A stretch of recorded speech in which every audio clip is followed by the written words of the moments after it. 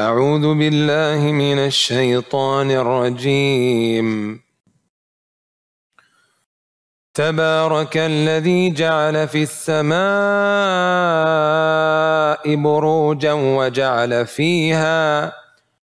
وجعل فيها سرجا وقمرا منيرا، وهو الذي جعل الليل والنهار خلفة لمن أراد أن يذكر أو أراد شكورا.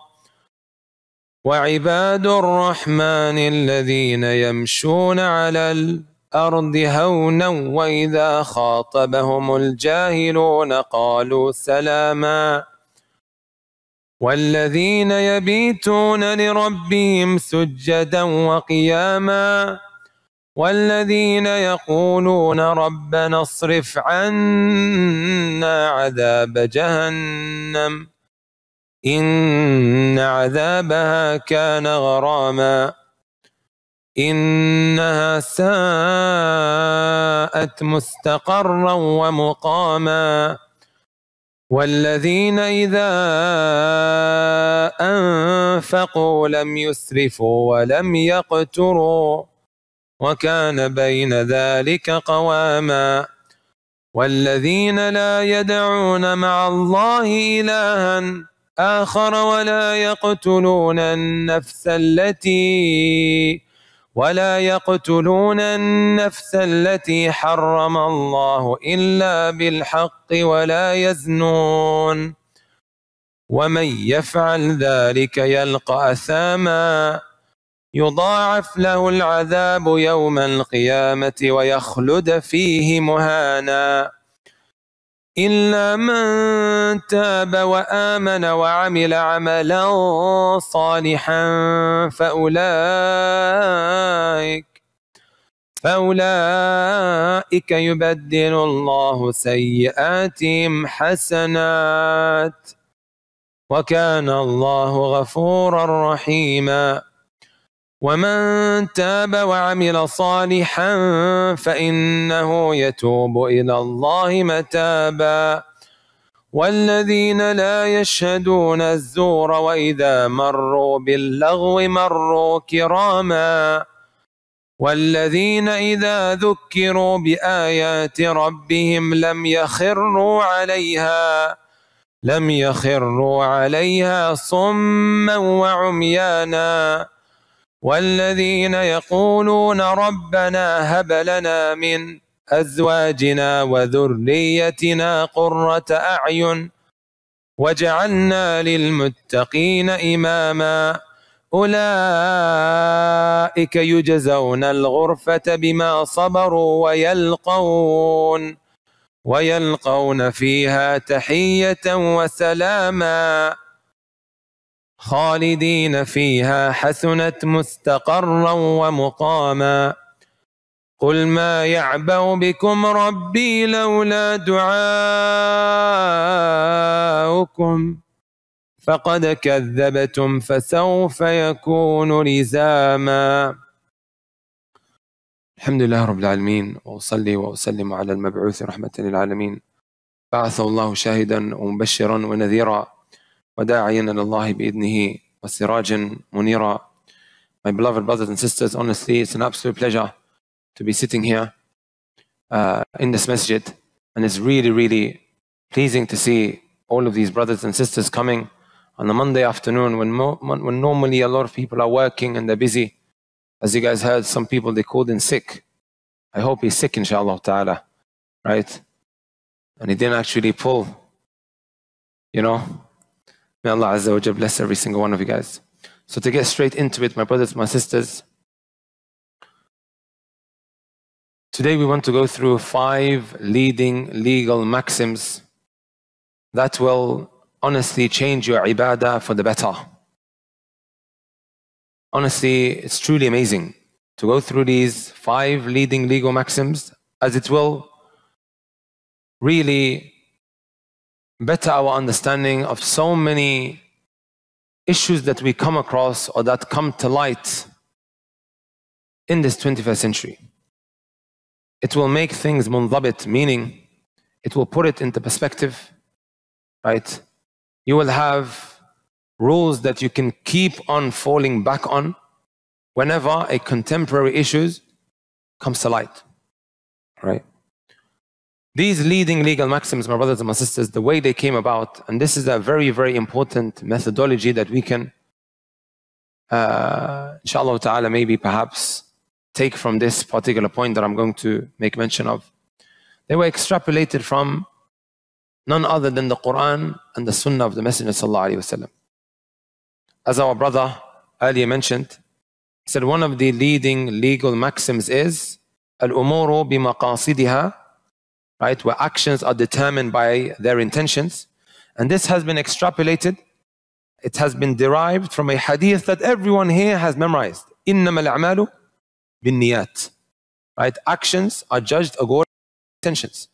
So this rule or this principle, this leading legal maxim, was taken from this hadith, right? And so many different situations, right, were applied just because of this rule that was extrapolated from this hadith, right? And what makes it a leading legal maxim? This is a key word here. Leading legal maxim. Leading, because there are other legal maxims that are not leading. I'll tell you guys why. Because so many scenarios come under it, right? So many scenarios, so many situations would come under these leading legal maxims. So you have this principle that has been derived and extrapolated from this hadith, right? And then a contemporary issue comes to light. How do we apply this leading legal maxim to this contemporary issue that has come to light? Because there is a common feature, or in mathematical terms, common denominator, right? In that, we find a common feature. It is found there, it is also found here. And because of that, this leading legal maxim can also be applied to this situation. وَبِالْمِثَالِ يَتَّضِحُ الْمَقَالِ. And when we now mention examples, inshallah ta'ala, it will become a lot more clear what we are saying. I may have lost you guys. Don't worry, inshallah ta'ala. Whenever I teach usul al-fiqh or al-qawa'id al-fiqhiyah, I don't just like to mention the theory side of things. Even students of knowledge in Al-Medina, one of their most scariest topics is usul fiqh, right? Because it can get very, very technical. It can get very, very technical. But like I said, I'm going to be filling it with examples, right? That which is contemporary, that which is practical, that which everyone here, inshallah ta'ala, can relate to. So these lines of poetry that I'm going to be quoting are from the poem of Uthman ibn Sanad. He has this poem where he goes through leading legal maxims, and then he mentions another 40 legal maxims after that. We're only going to be taking the 5 in the first couple of lines of poetry, inshallah ta'ala, in the session today. And for those who came in late, as I mentioned time and time again, this is actually a lesson. Right? You may think to yourself after coming to this lesson, studying knowledge may not necessarily be for me. I don't want anyone to walk away thinking that or feeling like that. Right? So the poet, he says, قال الناظم رحمه الله تعالى فلا تزل بشك ما تيقنا مشقة تجلب تيسيرا لنا ولا تزل لضرر بضرر وحكم العادة بالتقرر إن الأمور هن بالمقاصد وخذ ل40 من قواعد. 5 leading legal maxims that he mentions very, very quickly.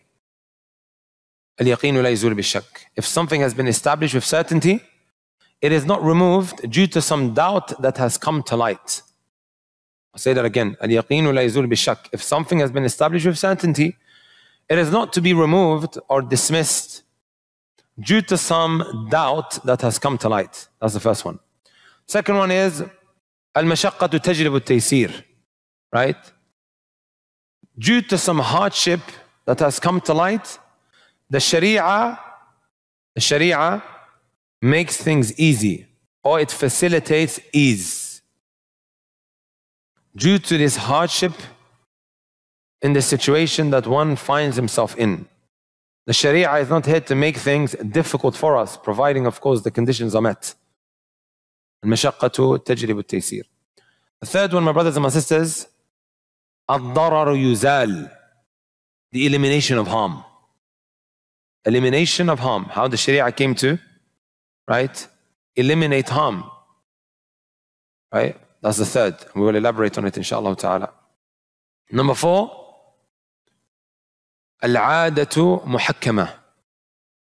Norms are authoritative. Do you guys know what norms are?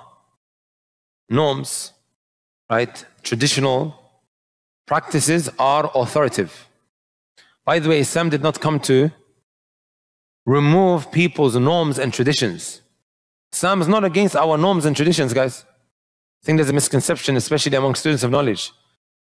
When they go seek knowledge, they come back, the first thing they want to do is take people's norms and traditions away. Islam is not against norms and traditions. As long as, of course, it doesn't go against the Sharia. We'll come on to that, inshallah ta'ala. And then the fifth one is what? Al-umuru bimaqasidiha. Matters are determined by their intentions. Right? You killed someone. Like, what was his intention when he was carrying this shotgun, for example? Was it because he was going hunting and then he accidentally ended up killing someone? Can you see now how we determine through this principle whether it is murder or manslaughter? Intentions come in extremely, extremely handy. As you guys mentioned earlier, إِنَّمَا الْأَعْمَالُ بِالنِّيَّاتِ. So the first one that we're going to be taking, inshallah ta'ala, is when the scholars, they mention al-yaqinu la yazulu bish-shakk. That which has been established with certainty is not to be removed due to some doubt that has come to light. So you have this leading legal maxim that has been extrapolated from where? The ahadith of the Prophet sallallahu alaihi wasallam. Right? Where has it been extrapolated from? The hadith of when the Messenger sallallahu alaihi wasallam said, إذا وجد أحدكم في بطنه شيئا فأشكل عليه أخرج منه شيء أم لا فلا يخرجن من المسجد حتى يسمع صوتا أو يجد ريحا. Pay attention, my brothers and my sisters, right? The Messenger sallallahu alaihi wasallam said, if one now begins to feel a disturbance in his stomach, right? And then he doubts, have I lost my wudu or not? This guy went into the bathroom, he made wudu, walked into the masjid just as we walked into the masjid. You guys with me? And then the shaitan starts whispering, you probably lost your wudu, because of this feeling that he feels inside of his stomach. Sahih? Messenger sallallahu alayhi wa sallam, he said, فَلَا يَخْرُجَنَّ مِنَ الْمَسْجِدِ حَتَّى يَسْمَعَ صَوْتًا أَوْ يَجِدَ رِيحًا. He should not exit from the salah, or he shouldn't leave the masjid up until he hears himself passing air, or he smells something. Let me ask you guys a question.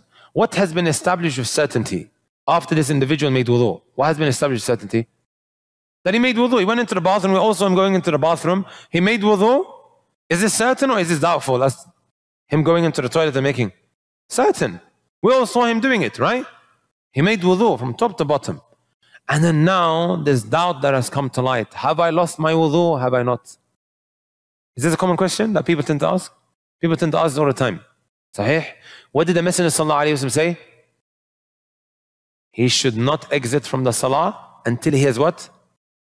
A sound or a smell. A sound and a smell. Is this something that is certain or is it doubtful? Certain. What does the principle or the leading legal maxim state? If something has been established with certainty, it is not to be removed due to some doubt that has come to light. Right? Up until we hear something with certainty like the sound or the smell, he should not leave from the salah. He should not exit from the masjid. Right? So this leading legal maxim has been extrapolated from a hadith like this. So then, my brothers and my sisters, when we have a contemporary issue, you identify as to whether there is a common feature also here. Right? We will come on to some of these contemporary issues, inshaAllah ta'ala. Also, we have another hadith where we can extrapolate a similar meaning. The Messenger sallallahu alayhi wa sallam said, إِذَا شَكَّ أَحَدُكُمْ فِي صَلَاتِهِ فلم يدري كم صلى أثلاثا أم أربعة فليطرح الشك وليبني على ما استيقن. If one, my brothers and my sisters, is inside of his prayer and he's doubting now as to whether he has done 3 or 4, right? He should not, right? Or should I say, he should get rid of that which is doubtful and stick to what is certain. What is certain here? That he's prayed how many? 3. We are doubting whether he's done the 4th or not. Agreed? So here the Messenger sallallahu alaihi wasallam is saying, get rid of your doubt, go with that which you are certain with, and continue your prayer. This is another example, right? This is another example. Also the Messenger sallallahu alaihi wasallam, he told us about the month of Ramadan, right?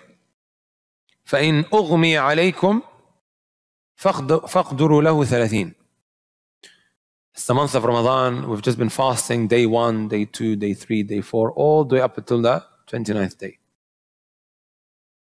And then we're doubting as to whether Ramadan has finished or not. What is it that has been established with certainty up until the 29th day of Ramadan? Is it still Ramadan or has Ramadan finished? So that which has been established with certainty is that it is still Ramadan until proven otherwise. Does that make sense? So due to some doubt, we don't allow that to override that which has been established with certainty. Right? This is why the Messenger ﷺ said, فَأَكْمِلُوا الْعِدَّةَ 30. If your vision is being blocked by clouds or by whatever else it might be, this is now giving you doubt as to whether Ramadan has finished or not. The Messenger ﷺ said, stick with that which is certain. It's still Ramadan, and complete 30 days of Ramadan. Right? And there are many examples, my brothers and my sisters, from the sunnah of the Messenger ﷺ, where you could say this qa'idah, this leading legal maxim, can be extrapolated from. Does that make sense? So now let's go into some tatbiqat fiqhiyya lil qa'idah. Some other examples that this leading legal maxim can be applied to. Even though there isn't a hadith that says, if this happens, then you do this. No. Because we have this leading legal maxim that has been extrapolated from all of these other hadith, like I said, we identify the common feature, or in mathematical terms, common denominator. Do we have any mathematicians here? Fractions. You guys know how to common denominator and then you... Let's take some of these examples, inshallah ta'ala, that we can maybe apply it to, and I'm sure you guys will enjoy hearing them. Making takfir of people. Do you guys hear about people calling this guy kafir and that guy kafir? Is it common here in Ottawa, the capital of Canada? Is it common? Did you guys hear about this? Like, someone has become a Muslim. He took his shahada in the masjid. Let's say he took his shahada in this masjid. Does anyone doubt now that he has entered into Islam? Right? We can only judge from that which is apparent, sah? Sahih? We can only judge from that which is apparent. He took his shahada and we deal with him as a Muslim. A couple of years go by, some people are spreading these doubts about him as to whether he's still a Muslim or not. He done this, wallahi, there's a high possibility that he may have lost his Islam. What is that which is certain here? He took his shahada that he's still a Muslim until proven otherwise. Until we have that which is certain, which will override that which was previously established with certainty. Anything that is doubtful does not remove the certainty that has been established. Does that make sense? Imam al-Shawkani rahmatullahi alayhi says, اعلم. He said, no. أن الحكم على الرجل بخروجه من الإسلام ودخوله إلى الكفر لا ينبغي لمسلم يؤمن بالله واليوم الآخر أن يقدم عليه إلا ببرهان أوضح من شمس النهار. He says, passing a judgment or a ruling that someone has left Islam and become a kafir, right? It's not appropriate for any Muslim that believes in Allah and the last day to carry out unless he has clear-cut proof that is more clear than daylight. Does anyone doubt that there is daylight outside? Is it dark, guys? Is it nighttime? Huh? I don't know, maybe you guys are seeing someone else. Is it daytime? Is it dark? Is it nighttime? Does anyone doubt it here? This is clear for everyone to see. أليس كذلك؟ بلى. Clear for everyone to see. He's saying, you cannot declare another individual to be a kafir unless you have that which is more clear than daylight. Even if there's still, what, a 5% chance. I'll go a step further. There's still 1% chance that he's a Muslim, and 99% chance that he's become a kafir. That 1%, my brothers and my sisters, right, is what prevents him from being declared a disbeliever. It has to be clear as daylight. Does that make sense, my brothers and my sisters? Because the asl here is what? What is the base origin here? That he's still a Muslim until proven otherwise. Did I mention a hadith under this point right now? When speaking about declaring another individual to be a kafir, did I mention a hadith? No, I didn't. I mentioned the statement of a scholar. The reason why I'm saying this is, we don't have a hadith, but we apply that leading legal maxim, صح? Why do we apply it? Because we have a common feature. We have a common denominator, which is that which has been established with certainty is not to be removed due to some doubt that has come to light. Is everyone with me now? How we see these leading legal maxims being applied? Now, inshallah, after this, we're going to leave questions to the end. Yeah? No, go on. Okay. So this issue of a takfir, calling another person a kafir, my brothers and my sisters, right, is a very, very dangerous, right, arena. Very, very dangerous arena. Very dangerous. On my YouTube channel, I went through an hour and a half speaking about the conditions of takfir, the preventative factors of a takfir, and how this is not for everyone, right? That you can't just run around thinking that so-and-so is a kafir, but in reality is not, right? So it's something that a lot of us here, my brothers and my sisters, should not be going forth and engaging in, if that makes sense, right? There are conditions, there are preventative factors. It's not for everyone, right? We should, inshallah ta'ala, a lot of us here, be more focused on fixing ourselves and becoming better Muslims. Yeah? Inshallah ta'ala. So did everyone get this example now? And how we apply these leading legal maxims. Another important statement that I think is worth reading is what Ibn Taymiyyah mentioned. He said, فَلَيْسَ لِأَحَدٍ يُكَفِّرَ أَحَدٍ مِنَ الْمُسْلِمِينَ. He said it's not appropriate for a Muslim to do takfir, to declare another person to be a kafir. Right? وَإِنْ أَخْطَأَ وَغَلِطَ حَتَّى تُقَامَ عَلَيْهِ الْحُجَّةِ. Even if that individual does it out of mistake, or he errs, until you establish the proofs. Do we believe that someone can act upon something that is disbelief? Yes, of course. People are leaving the religion of Islam all the time. صح?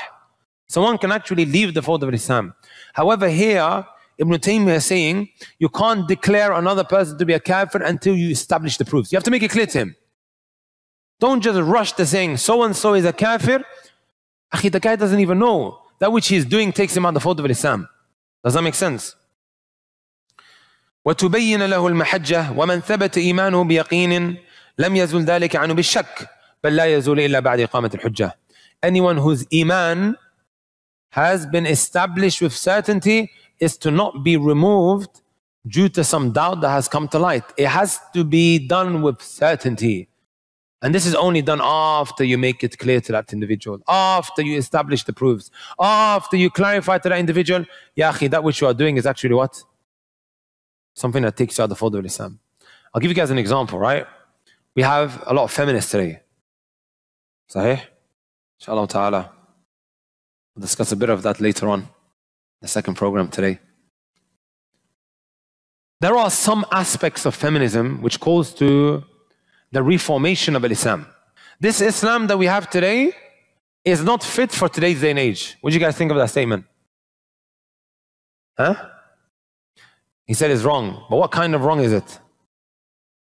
Is it minor sin? Is it major sin? Is it a statement that takes you onto the border of Islam? Huh? You are flirting with disbelief. Borderline Islam for making that statement, saying that Islam is not fit for this time. هذا خطير جدا. However, a lot of these girls, They don't even know what they're actually uttering. They have no idea whatsoever. Am I correct to say that? They are just an echo chamber regurgitating information that they heard from their professor. Wallahi al-Azim. Right? I'm going to read out a message that I received. This is from a sister that attended one of the programs, I believe it was in Calgary. Right? This is what she said, right? Assalamu alaikum, Shaykh. Inshallah, you are doing well. I was in one of your lectures today, the MSA program, and also the Akram Jum'ah. This is in Calgary, right? This is coming from someone who used to have a very liberalized feminist mindset. She's saying this. I'm just quoting. Your talk was truly amazing, mashallah. I'm low-key, sometimes scared and hesitant about these events, but you taught with such kindness and truth completely from the scripture, which I found really enlightening, alhamdulillah. Something I wanted to share with you today. In 2019, that same hall where you gave your lecture at UOFC, I was taking sociology class. And the professor, who was a feminist, was talking about housewives and saying they are basically prostitutes.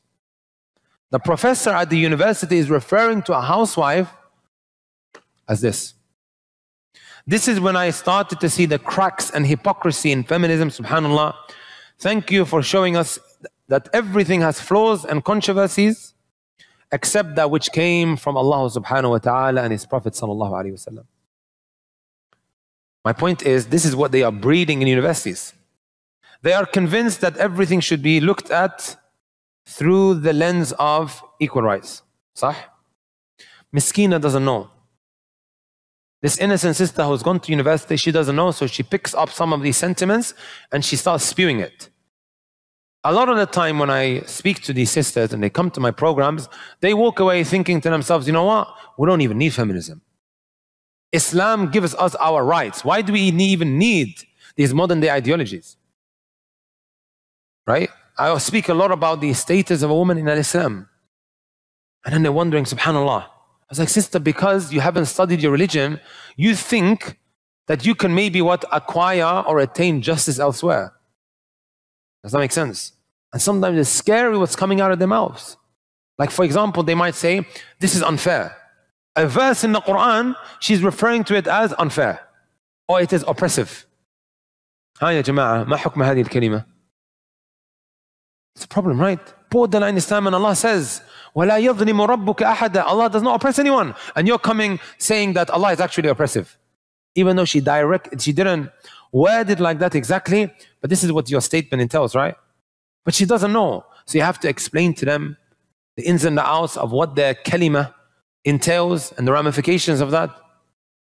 It's not right to just say straight away, you are a kafirah. No. We're living in very problematic testing times. Agreed? Where we are being bombarded with doubts from every direction, especially in universities. That's why I'm really looking forward to our program next. Al-Qurtubi rahmatullahi alayhi says, باب التكفير باب خطير أقدم عليه كثير من الناس فسقطوا. Calling someone else a kafir is very dangerous, he says. Many people, they applied it and then they dropped. وَتَوَقَّفَ فِيهِ الْفُحُولِ فَسَلِمُوا. And smart and intelligent individuals, they held back from it and they became saved. Good. Next example, my brothers and my sisters. What's your name, Akhi? Farhan.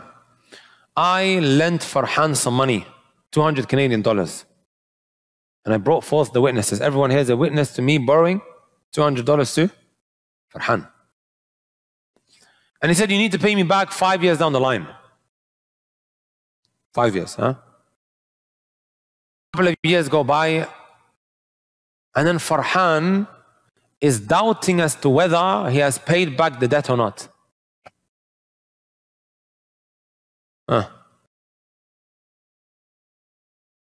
Does the debt still stand, or should we just khalas, yani, forget about it? And I'm saying to him, bro, you haven't. And he's saying, I'm sure I did. At the gas station, when I came back to Ottawa, sure I did. This is when we ran into one another. He may have gave me a bit of change because I asked him for some change, but did he actually full on pay you back? And he's doubting. There's a possibility. Yeah, and he goes, I'm 90% sure that I paid you. What's the yaqeen here? What is it that has been established with certainty? The fact that he hasn't paid, right? This is the asal, this is the base origin. It's been established with certainty that I gave him that $200. Wallah farhan. And then he's doubting if I paid it back, have I not? Al-yaqeen la yazulu bi-shak. The leading legal maxim, that which has been established with certainty, is not to be removed due to some doubt that has come to light. Are you guys with me? What do you think of the example? Relevant? I want you guys to really write down the examples, because when explaining this leading legal maxim to another, with the examples, it begins to make a lot of sense. I've been collecting these examples for years. Another something, my brothers and my sisters, calling another person an innovator. This is common, right? I'm sure this is common. He's a mubtadi'. He's an innovator, don't go to him. Sahih? I see some of you guys smirking. Someone has been preaching the sunnah of the Messenger sallallahu alaihi wasallam. This was the default position, that he was what? Spreading the sunnah of the Messenger sallallahu alaihi wasallam. That he was calling to the Quran and the sunnah upon the understanding of the companions, the tabi'in wa atba'u tabi'in. This is something that we should all be doing, right? Quran, sunnah, not my understanding, not your understanding, but the understanding of the three golden generations. This is how we practice al-Islam. While we at the same time, we respect our ai''immah, the four great Imams of fiqh, Imam Abu Hanifa, Shafi'i, Malik, Ahmed, and the rest of them. But we're talking about how we practice Islam. So this was the asal, this was the origin. And then all of a sudden they start spreading doubts about this individual, that he's no longer upon the sunnah. What is the asal here? What's the base origin? That he's still upon the sunnah unless we have something with certainty that overrides this. Agreed? Al-yaqeen la yazulu bi-shak. Very, very common. Very common. You'll go to places like Medina, and some young people are engaging in this, right? Throwing people off, right? Calling them innovators, saying that he's not upon the sunnah. Imam Ahmad would say, إِخْرَاجُ الشَّخْصِ مِنَ السُنَّةِ شَدِيد. To take someone out the fold of the sunnah, this is something that is very, very severe. You guys with me?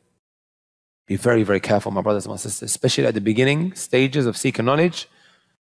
Remain tight-lipped, keep it zipped. You ripping into others may well be the reason why you stop seeking knowledge altogether. وَهَذَا مِن تَلْبِيسِ إِبْلِيسِ. This is from the deception of Iblis. Sometimes even sisters get caught up in this. You go to a marriage meeting and she's saying, oh, are you still upon the sunnah? In the marriage meeting. Oh, because you're listening to this sheikh, then you are off to me, or you are dead to me. Mushkila. Mushkila. So what is the principle? Al-yaqeen la yazulu bi-shak. If someone being upon the sunnah has been established with certainty, it is not to be removed from him up until we find that which is certain, right? Clear cut. We're not giving out sweets here, brothers and sisters. It's not that easy, right? طيب. We attended the nikah of brother Farhan. Farhan, you married? Planning to get married? Inshallah. If you're not planning, the sign wrong. Our brother Farhan, his big day arrives. We all go and attend, and we witness this beautiful day where Farhan ties the knot. We've all witnessed him now getting married. Nikah is what? Yaqeen now. He fulfilled all of the conditions, the pillars, got married. Sahih? May Allah allow you to get married. Say Ameen. Have you found someone? Have you found someone? Inshallah. It's on camera, huh? Might get. We attended the nikah, he got married. A couple of days go by and his newly wedded wife is getting under his skin. She's driving him crazy. And they're shouting at one another, shouting at one another. And then he calls me, Farhan, he says, right, I don't know whether I dropped a talaq on her. And then I speak to her, she goes, Wallahi, I'm not sure, this, that. What is it that has been established with certainty? By the way, this is such a common question. Right? Arguments, shaitan gets in between them and then they're doubting, are we still married or not? I'm asking the sister, has he said, Anti taliq, you are divorced? She goes, Wallah, I'm not sure. And he's having doubts as well. What do we do here, guys? Huh? They are still married. Al-yaqinu la yazulu bi-shak. That which has been established with certainty is not to be removed due to some doubt that has come to light. Agreed? Inshallah, Farhan, you won't find yourself in that position. Okay? Is that clear, guys? طيب, you're fasting in the month of Ramadan, and then you're doubting, has the sun set or not? Has Maghrib kicked in or not? You've been fasting for the last, how many hours you guys fast? Maybe 16 hours? 16 hours. You've been fasting for the last 16 hours. And then you're doubting as to whether the sun has set or not. Right? What is the asl here? Huh? That you're still fasting until proven otherwise. Does that make sense? Because there's always that period where you're doubting, has the sun set or not, still a bit of daylight. You're going to have to wait until you establish with certainty that it's no longer daytime. Again, it's one of those common questions. The guy is in a rush. However, he doesn't have a time in front of him. Maybe gone out to the desert or to the wilderness. Hold on to your fast until proven otherwise. Let's flip the scenario a bit. Nighttime. Are you fasting in the nighttime? Does anyone here fast in the nighttime? Maybe, I don't know. Some bid'ah that someone's doing. Does anyone fast in the nighttime? He breaks in the day and then he fasts in the night. Of course, there's something called wisal where you continue. That's something else. I'm talking about he breaks in the day and then he fasts in the night. I don't think anyone does that. So, in the nighttime, he's not fasting. Sahih? And then he's doubting, has the day started or not? Has Fajr kicked in or not? What's the asl? What's the base origin here? He's not fasting, right? So until it is established with certainty that it's no longer nighttime, he can continue eating. Everyone get that scenario? Yaqinu la yazul bi-shak. Knowledge is sweet, guys, right? It's nice, This is why, guys, we need to seek knowledge. We can't just keep up with microwave knowledge. I know there's going to be a lot of people coming to the program today because they know me off TikTok. I don't even have a TikTok account. But this is how they come across the videos and they're going to be attending. And we want to just maybe stick to these TikTok videos. Guys, this is not how you attain knowledge. These are sound bites that might scare the living daylight out of you when you're maybe doing something that is haram and gets you to maybe remember Allah Azza wa Jal. But it's not something that you can stick with long term. Does that make sense? Another example, that which relates to suckling, breastfeeding. Right? Aisha radiallahu ta'ala anha, she said, كان فيما أنزل, right? من القرآن 10 رضعات معلومات يحرمن. There was a verse that came down that's no longer in the Quran. It is mansukh. It's been abrogated and it's no longer in the Quran. It came down before. That if a child is suckled by, is that what they call it, right? Breastfed, Breastfed. 10 times by a lady, then khalas. He becomes haram upon her. Does that make sense? Meaning he can't get married to her and so on and so forth. As if she breastfeeds him 10 times. نُسِخْنَا بِخَمْسٍ مَعْلُومَات. However, it was abrogated and then the hukum, the ruling, became 5. You'll see this today. You've got 2 sisters that are friends with one another. Sometimes their children are together, right? May well be that the sister has to go for Hajj and then the other sister is actually taking care of a child. Sahih. And then she begins to breastfeed her because the baby is out of control. He needs to be breastfed. Right? So they end up breastfeeding him and he becomes 5 times and khalas, becomes haram upon her. However, now they're doubting. Did I do 4? Did I do 5? Which one do we go off with? And that's because we are certain with it, right? That's because we are certain with it. Let me ask you guys a question, right? Let's just say that there is a lady walking outside. We'll call her Maryam. And we have Farhan. Farhan is not married. Sorry, Farhan, to keep using you. Right? Is Maryam and Farhan halal for one another? No, they're halal for one another. Was there nikah? There was no nikah. We're not talking about the scenario before. This is not. We're talking about Farhan and Maryam. That he just seen for the first time walking on the road. Are they halal for one another? They're not. Of course they're not. There's no... The asl is that men and women, they're not halal for one another until what? The nikah is established. Until a nikah is done between them, until they tie the knot. So the nikah has a certainty that removes this, right? These two individuals not being together or being haram for one another. No. So Farhan decided to go for Maryam. And he asked Maryam, who is your wali? She said, my wali is going to be my uncle. What's the first thing you should be asking? By the way, wali is the guardian. Because the sister cannot get married unless she has permission from who? The wali, right? أيما امرأة نكحت بغير إذن وليها فنكاحها باطل فنكاحها باطل.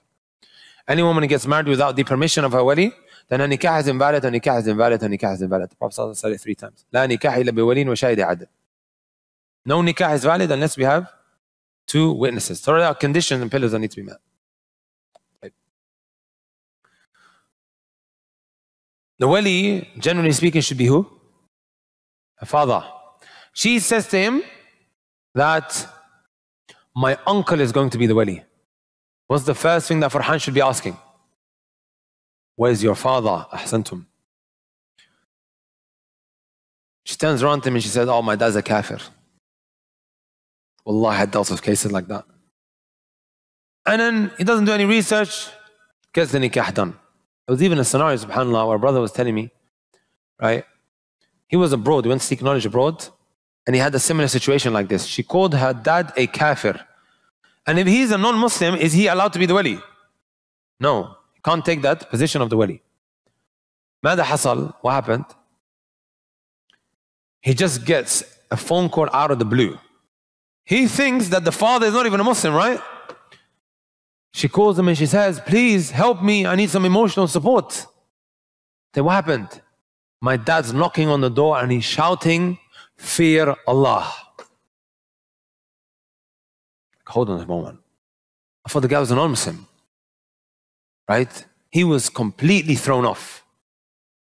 She's begging for emotional support. He's gone in a completely different world.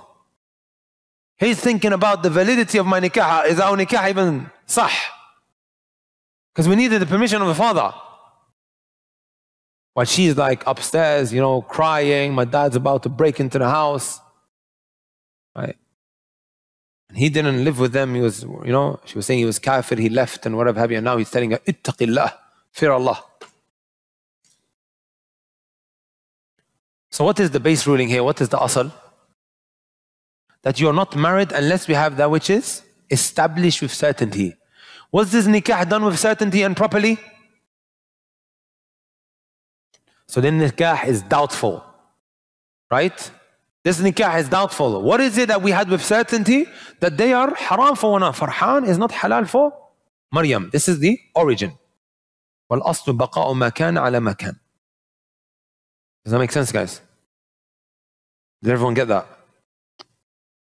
So we always have to go off with that which is certain, unless we have something else that is certain that overrides the first certainty. Did everyone get that? Any issues with anything that I said today? Under this first point? Are you sure, guys? Yeah, if there's no, according to the majority, I know there's a Hanafi position as well.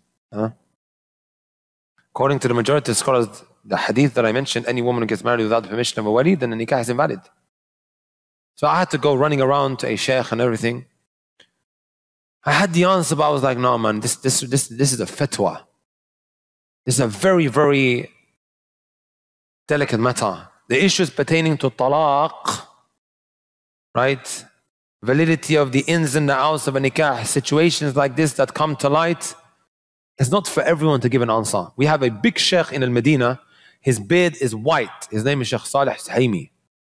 You go to him and you ask him about divorce-related issues, he said, no. Go to the courts, don't ask me. Doesn't answer. Let's be honest. Someone will come to you and say, oh, this happened and then that happened. It's only half of the story. Sahih? A lot of the time there is more to it. Am I wrong to say that?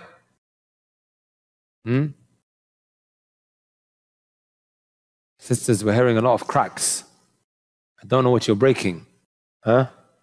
Please. Time inshallah ta'ala, I'm going to... By the way, where are you from? Lebanese? Palestinian? Of course. Of course. So the brother is asking a very good question. Because the kufr has to be clear as daylight. So was he now supposed to go and check? Naam, you need to go and do your research. It's a big thing here. You're making that which is haram upon you halal. She's haram for you. Touching her, going anywhere near her, is haram. Right? So anyways, going back to this, I was going to mention, but then I forgot. Good that you reminded me. This brother done a bit of research. He asked, okay, Tayyib, you told me that he was a kafir. I didn't do my due diligence. I didn't do my research. What makes you think that he's a kafir? She goes, Wallahi, there was a time, went to visit him for 3 days, right? I personally didn't see him pray. Wallahi, she said this. So at a time, I said, what do you mean by that? What do you mean by that? Were you watching him at every time of the day? Maybe he went upstairs. There's a possibility he's gone upstairs and he's prayed by himself, sahih? Well, I didn't check, but in front of me, he didn't pray. Musibah. I've come across other cases where a sister would say that my father is not going to be the wali because he's a mubtadi', he's an innovator. Then why is he an innovator? You ask her, she goes, he sits in front of Al Jazeera. And Al Jazeera is an ikhwani type, right, news outlet. And he quotes Al Jazeera all the time. So I don't believe he's on the sunnah. Uqsimu billahi al-azim. Right. Yeah.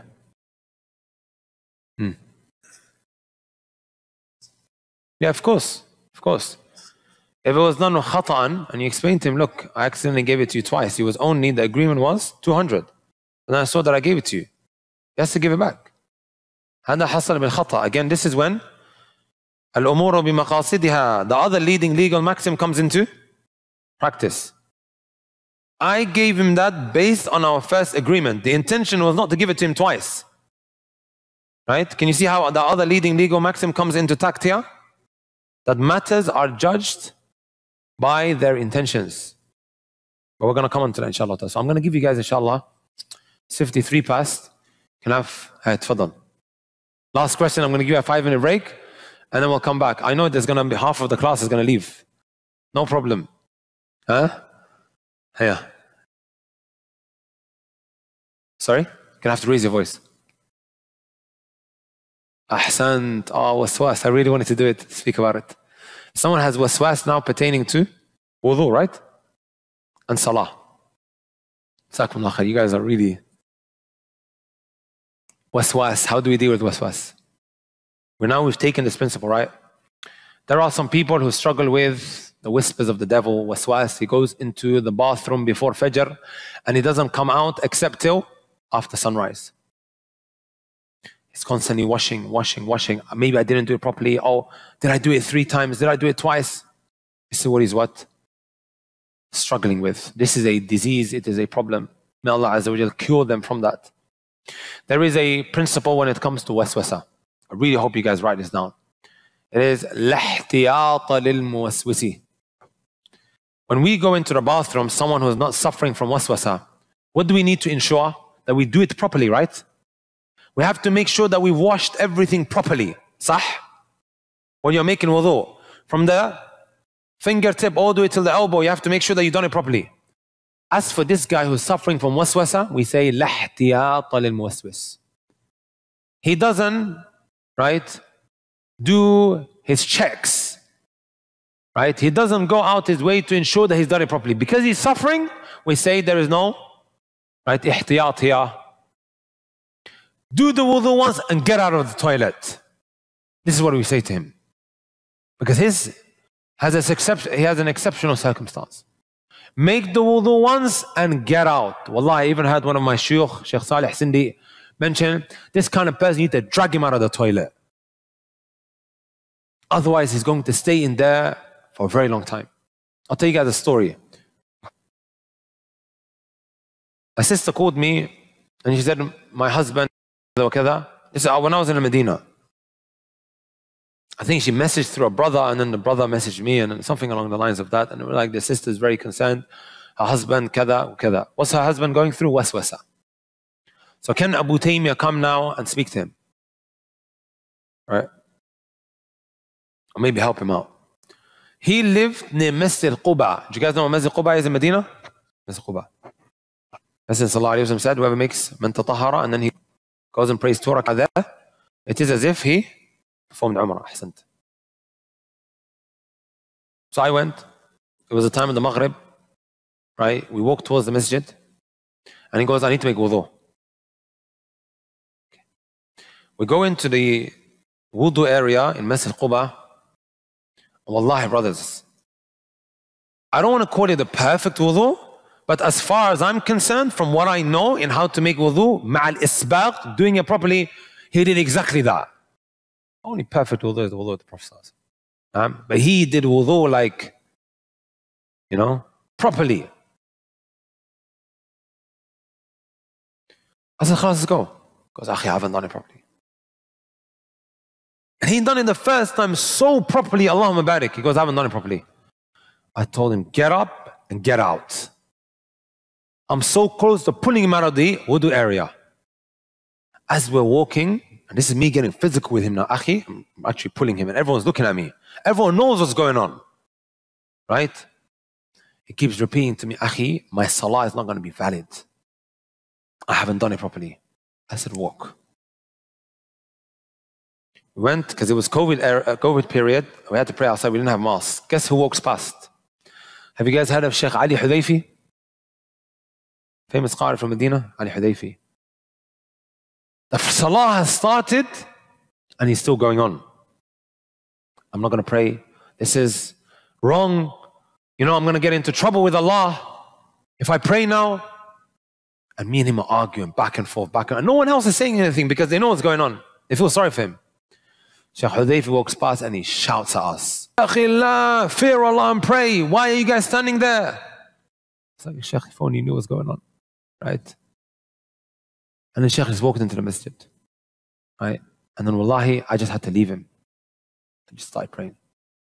Walked off. Back to his house. Ash-shahid min al-kalam, you are someone who's suffering from waswasa. La ihtiyata lil muwaswis. You don't make sure that you've done it properly. You do it once and you get out. Same likewise when it comes to the salah. Same likewise when it comes to ghusl. Does that make sense? He doesn't do those checks like we would normally do, individuals who are not suffering from waswasa. It's exactly 3 o'clock now. Guys, 5 minutes and then we're going to come back inshallah ta'ala, take the remaining legal maxims. I'm really enjoying myself. I hope you guys are as well.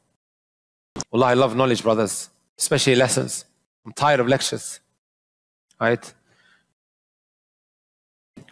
Alhamdulillah Rabbil Alameen wa usalli wa usallim ala al-mab'uthi rahmatan lil alameen. Ba'athahu Allahu shahidan wa mubashiran wa nadhira wa da'iyan Allah bi'idnihi wa sirajan munira. Let's see how many people lost all the way till the end of the program. Inshallah. The next leading legal maxim, my brothers and my sisters, that we want to take inshallah ta'ala is ad-dararu yuzal, eliminating harm, or the elimination of harm. The Sharia, my brothers and my sisters, it came to remove the harm that one may be caused or one may cause to others. Right? If you look at the ta'rif of this is ilhaqu mafsadatin bil ghayri mutlaqa, causing others harm, right? In all cases, right? Or sometimes what happens is one tries to bring about benefit for himself but causes others, right, harm when in the process of bringing himself some good. Like you're trying to do something for yourself that is good, but in the process of doing so, you harm others. Right? I'll give you guys an example. You have some waste or some trash that you want to burn in your garden. Are you allowed to burn things inside of your garden? It's your garden, right? You want to get rid of it. You want to burn this waste. Are you guys with me?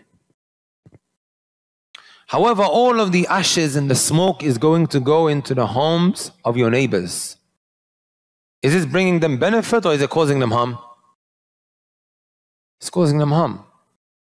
Does that make sense? It is causing them harm. So you don't bring benefit to yourself, right? While in the process of doing so, you're causing harm to others. Does that make sense? So, in general, الضرر يزال, the elimination of harm. Allah subhanahu wa ta'ala, He says, وَلَا تُمْسِكُهُنَّ ضِرَارًا لِتَعْتَدُوا. You know you don't want to be with this lady. You don't want to be with her. So you divorce her. What's her waiting period? What's her waiting period? The waiting period of a divorced woman. 2 months, 3 months, 3 months. I think we've got a couple of views here. اختلف العلماء إلى قولين. Scholars have differed and taken 2 different views. How many? Is it 3 months?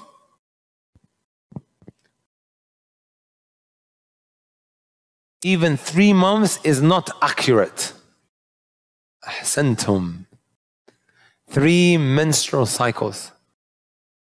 Because the cycles of a woman can be a lot shorter. صحيح? When I was teaching the other day, and my sisters, I strongly advise you watch it, and you brothers as well.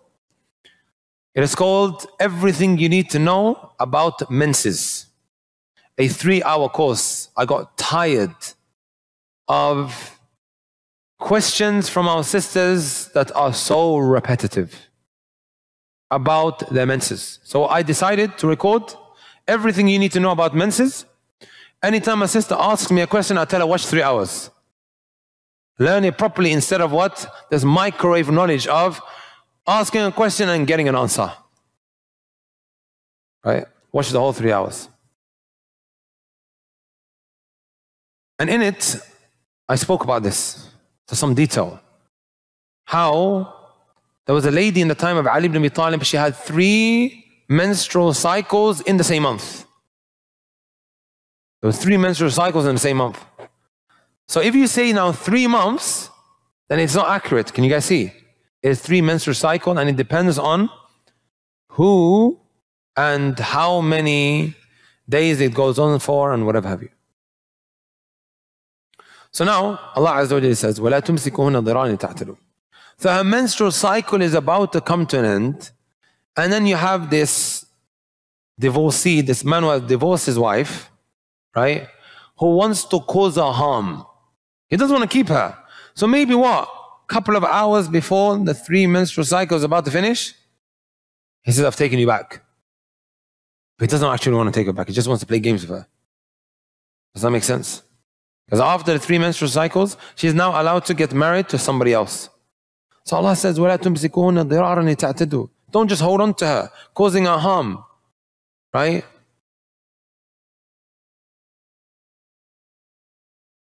Also Allah Azza wa Jalla says, وَلَا تُضَارُوهُنَّ لِتُضَيِّقُوا عَلَيْهِنَّ. Right? أَسْكِنُوهُنَّ مِنْ حَيْثُ سَكَنْتُم مِّن وُجْدِكُمْ وَلَا تُضَارُوهُنَّ لِتُضَيِّقُوا عَلَيْهِنَّ.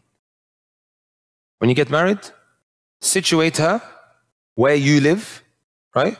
Keep her where you live. However, don't make things difficult for her, right?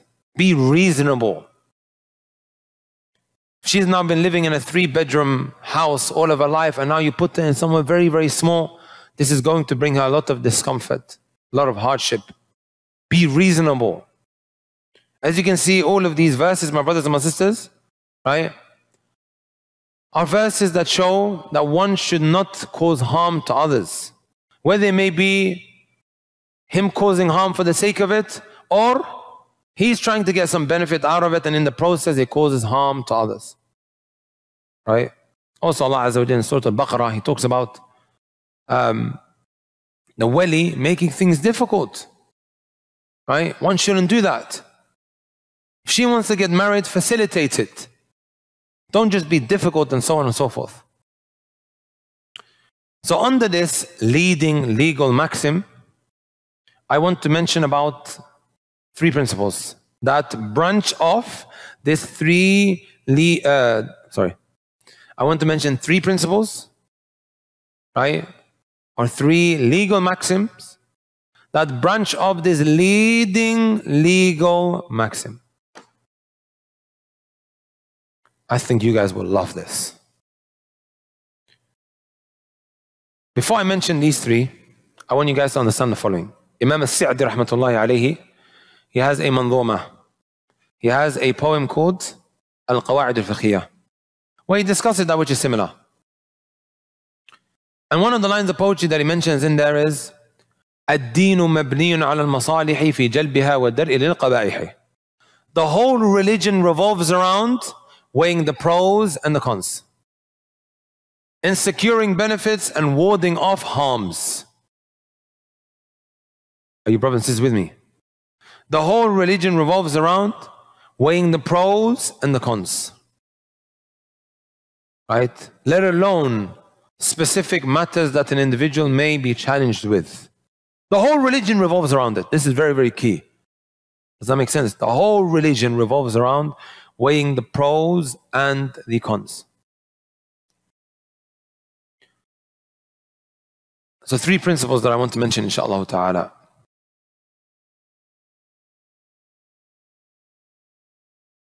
The first scenario, my brothers and my sisters, is one finds himself in a predicament, right? And he's faced now with 2 evils. He's faced with 2 evils. You guys with me?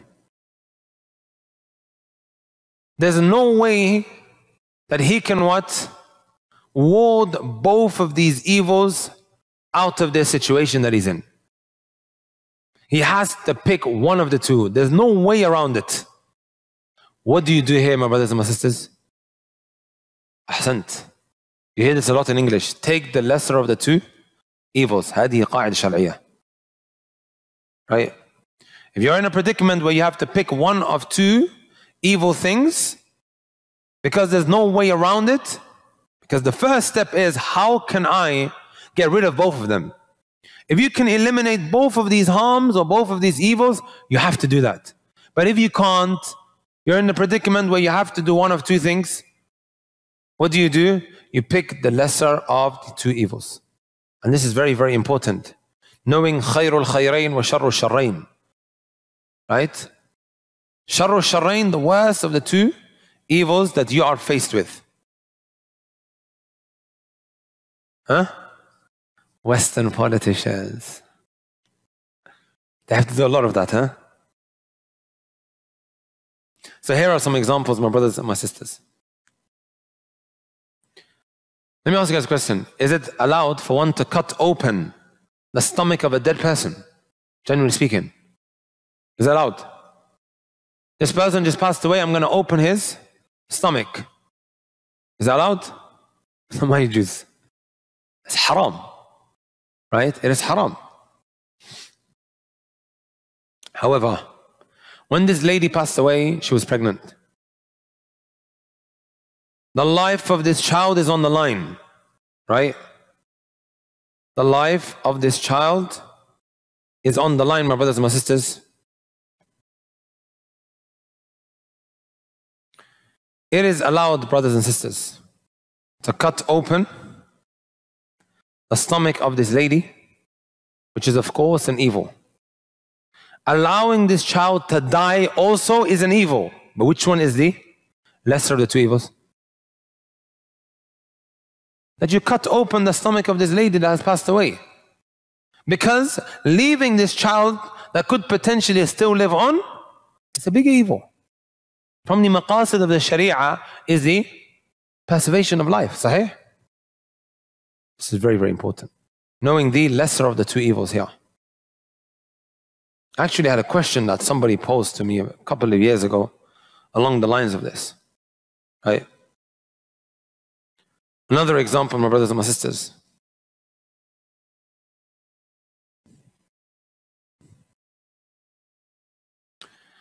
We have an imam.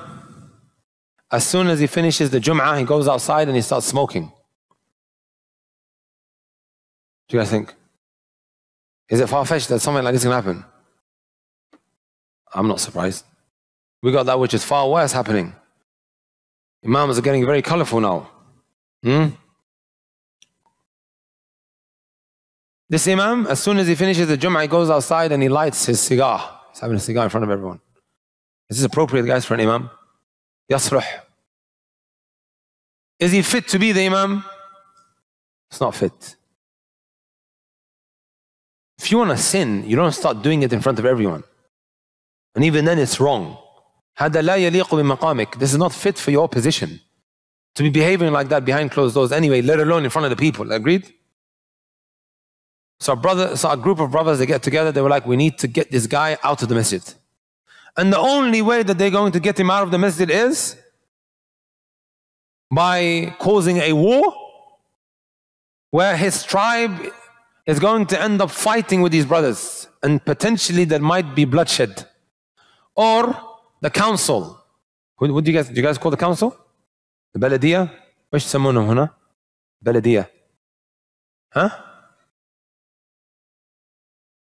Or the mayor of the city is going to come and close down the masjid. Right? So now we are in the lesser of the two evils. Either you keep him as an imam, or all of these things could potentially happen. Which one's the lesser of the two evils? Leave this smoke cigaring imam in place or in position. Do we want the masjid to be closed down? No, of course not. Do we want two groups of people now to start killing one another? Or to be at war with one another? Ma'rifatu sharri sharrain. To know the worst of the two scenarios, so we can end up taking the lesser of the two evils. Make sense, this example? May Allah not test you guys with that.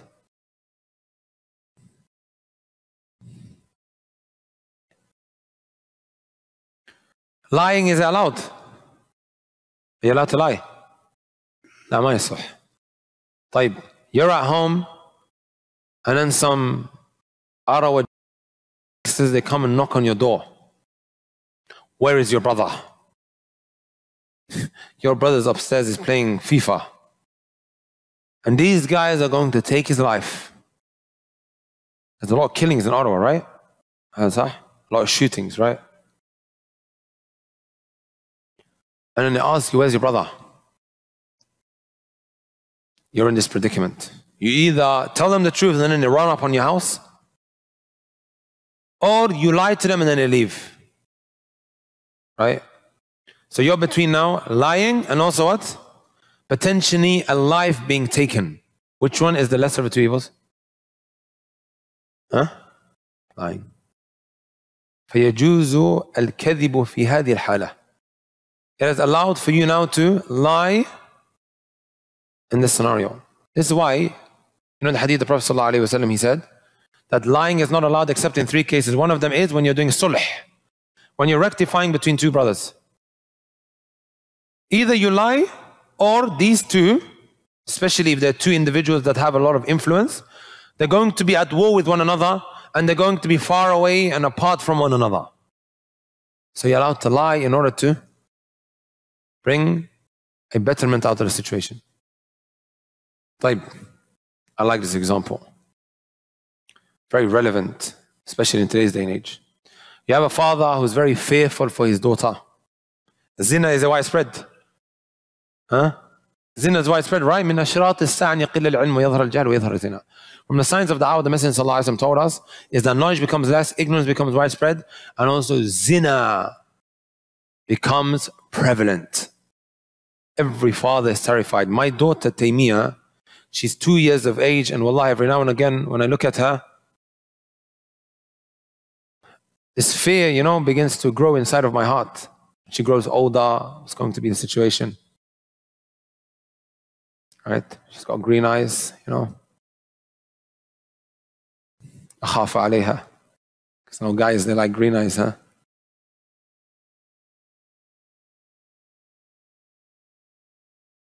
Point being, my brothers and my sisters, is it's something that scares a father. How is she going to turn out? What's going to happen to her? Is she going to now fall victim to az-zina, al-fahisha, which could be the reason that her deen spirals out of control? Sahih?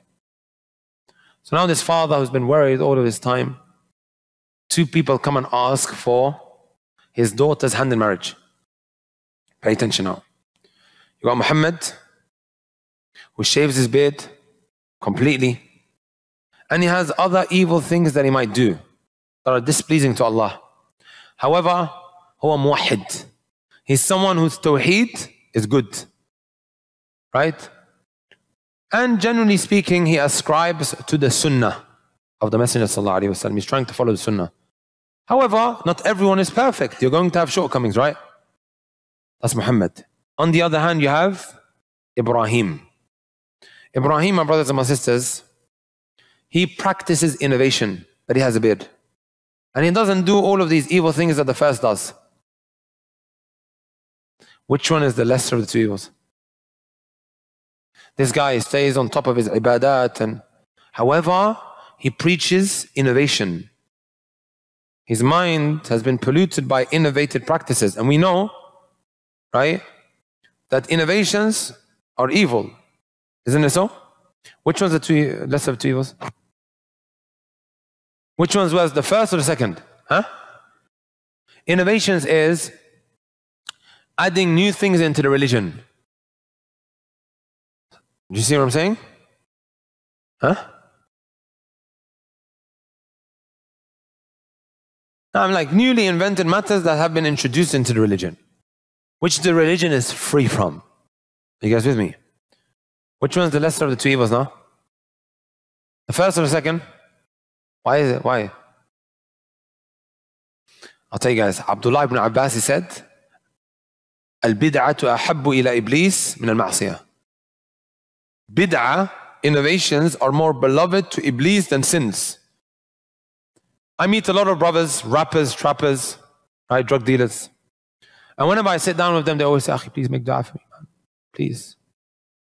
Or a guy who's in a haram relationship says, Akhi, please make dua for me. I don't like her, but I'm just stuck in this relationship with her because of a child that I had with her. Like, please make dua. He knows that what she's doing is wrong. And he's saying to make dua for me. However, the guy that's practicing innovation, my brothers and my sisters, he believes he's getting closer to Allah. Isn't it so? He believes he's getting closer to Allah. Right? For example, he's celebrating the Prophet ﷺ's birthday, or he's doing this, or he's doing that. That is outside of what the Messenger ﷺ and his companions practiced. Right?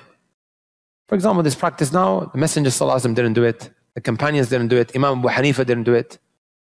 Imam Shafi'i, Malik, Ahmad, they all didn't do it. And then later on, it was something that was introduced, which then became a matter that is practiced under the realm of Islam. If it was really a good thing, then the companions would have definitely done it. We don't love the Messenger ﷺ more than them. The way we need to be, my brothers and my sisters, is that we follow Quran, Sunnah upon whose understanding? Sahaba, Tabi'in, wa atba'u Tabi'in. That's how we should be. Not me, or not my uncle, or not my dad, or my sheikh, or your sheikh. No. My job and my teacher's job is just to tell me what Allah and His Messenger ﷺ said. This is our religion. Does that make sense? And these 4 great Imams, Imam Ahmad, Abu Hanifa, Shafi'i, and Malik, they tried the utmost best, right, in giving us a package that is ready in how to worship Allah subhanahu wa ta'ala. This one, when somebody says to me, I'm not going to follow madhab, I'm going to follow the Quran and the Sunnah, I say to them, huh? These 4 great Imams, what were they preaching? The Torah and the Injil? The Bible and the Torah? What kind of answer is this? They had a hadith, they had verses, right, which they extrapolated and deduced rulings from, and then they packaged it for us, which I'd rather follow Imam Ahmed than someone that's contemporary. Huh? So which one's the lesser of two evils, guys? Huh? First one's the lesser of two evils, because he has tawheed and he's following the sunnah. As for the other one, he's practicing innovations, and the Messenger sallallahu alaihi wasallam told us, وَشَرُّ الْأُمُورِ مُحْدَثَاتُهَا. The worst of the things is the innovated practice which we hear on the minbar every week. Does that make sense? كل عبادة لم يتعبد بها أصحاب رسول الله صلى الله عليه وسلم فلا تتعبدوا بها. Abu Darda, he said, any act of worship that the companions didn't do, don't do it. Right? So it's actually a very evil thing. That's why we hear it, and the Messiah used to say it all the time. The worst of the things are the innovated, bid'i type practices that may be carried out. طيب.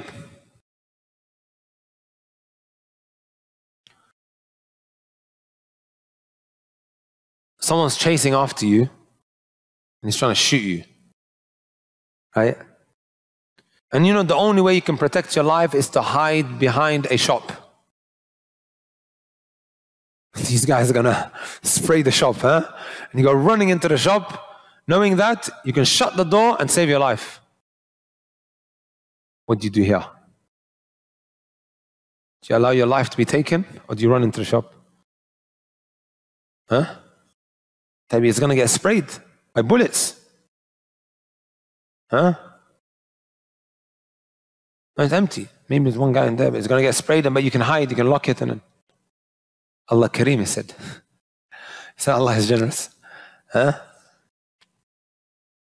Scholars, they mention here, if this is the only way you could protect yourself, you do so, right? However, after the shop got sprayed, right? Who needs to hold responsibility? You need to pay for it after. As man, you are going to be held liable for that, because you were the cause for it.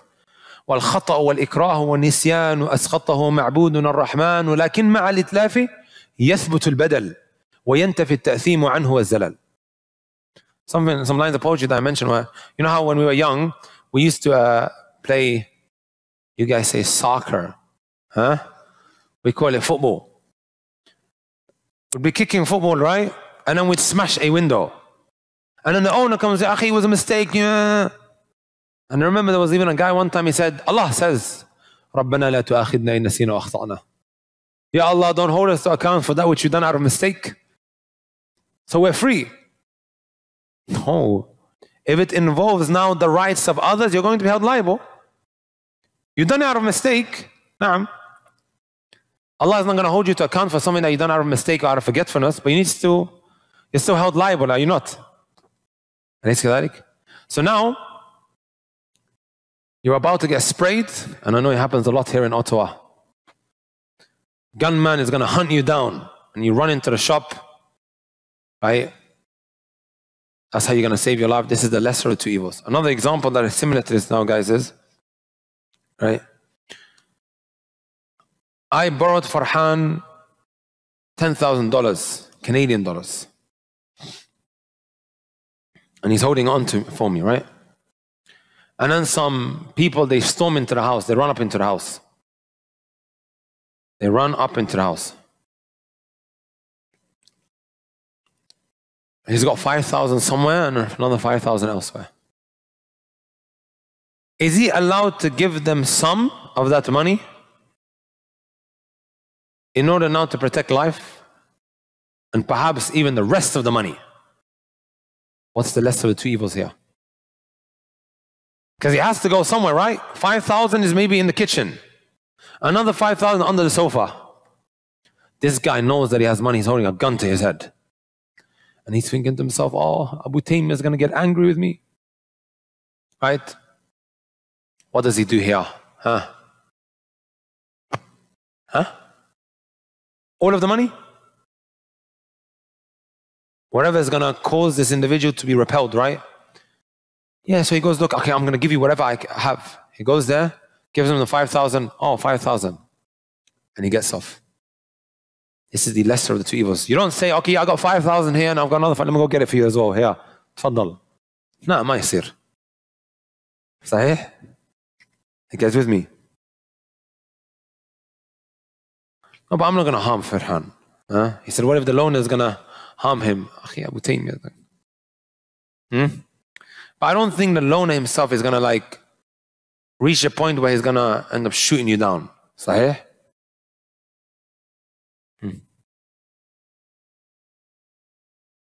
Sorry? You have to kill someone to protect another's life. Huh? No. This is not something that you can't take someone's life now in order to protect another person's life. And he's saying to you, you have to go and kill him?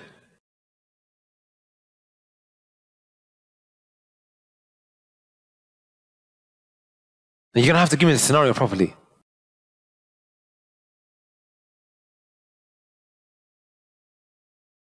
So they come into your house, they're robbing you, and they want to kill someone. Huh? Well, you have to try and assess the situation, try and do the lesser of the two evils. Huh? So try and figure that out. Do some ijtihad. Does that make sense now? So what do you do here? You take the lesser of the two evils. You give 5,000 and you don't give the other 5,000. Right? You guys with me? Yeah, of course, he's going to have to pay it back. You're going to have to pay it back.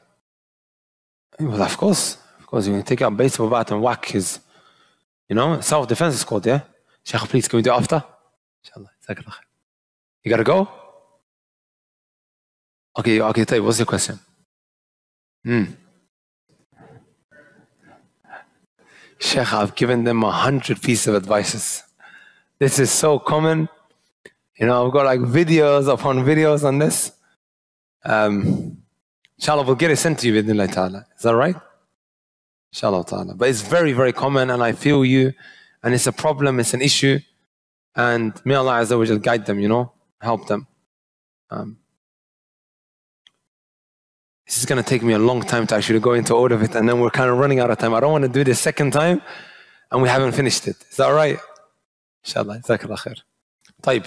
Next predicament, my brothers and my sisters, I want to mention is there are some fruits that are growing in a garden, and you're going to die because simply, right? That's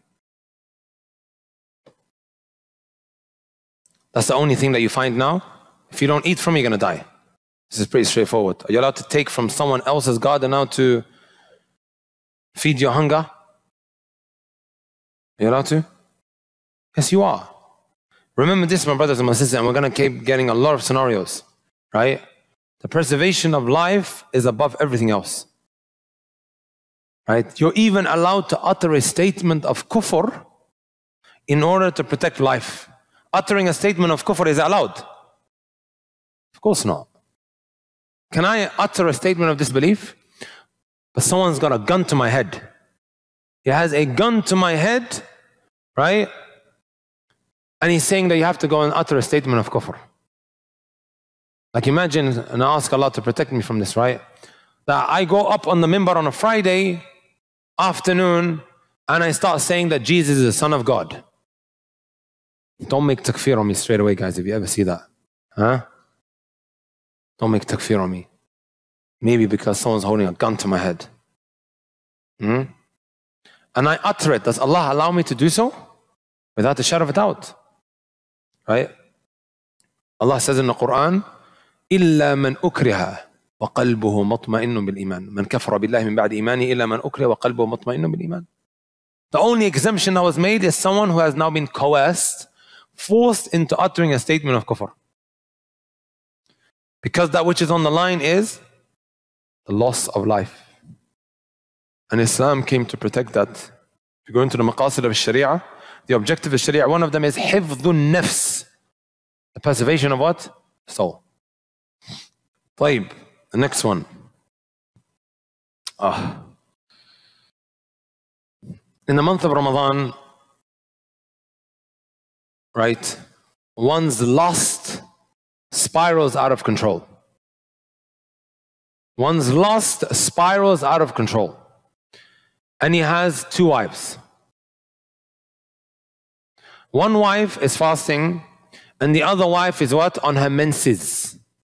And he has to have sexual intercourse. There's no other way.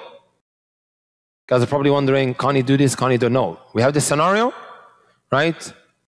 Where he can't use his own self now to relieve himself. And he has these 2 wives, and the only way that he could save his private part is by having sexual intercourse. Otherwise, his testicles are going to explode. This is discussed in the books of fiqh. Don't laugh, guys. This is discussed in the books of fiqh. ماذا يفعل? Which one is the lesser of the 2 evils? Now to have sexual intercourse with his wife that is fasting, or the one on the menses? The one who is fasting is the lesser of 2 evils. Someone said menses. Fasting, you agree with him? He has sexual on the one. That's the lesser of 2 evils, huh? Who can tell me why?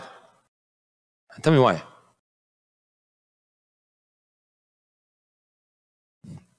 And having sexual intercourse with a woman on a menses is haram. Sahih? Huh?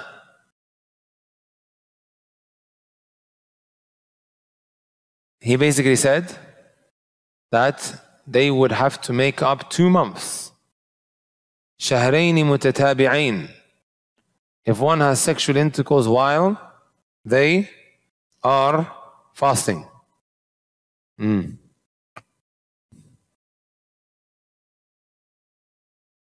a menses. He said you're causing harm to the one who's on a menses. Adam, what do you think? Huh? First or the second? The one who's fasting or the one who's on the menses? Which one's worse?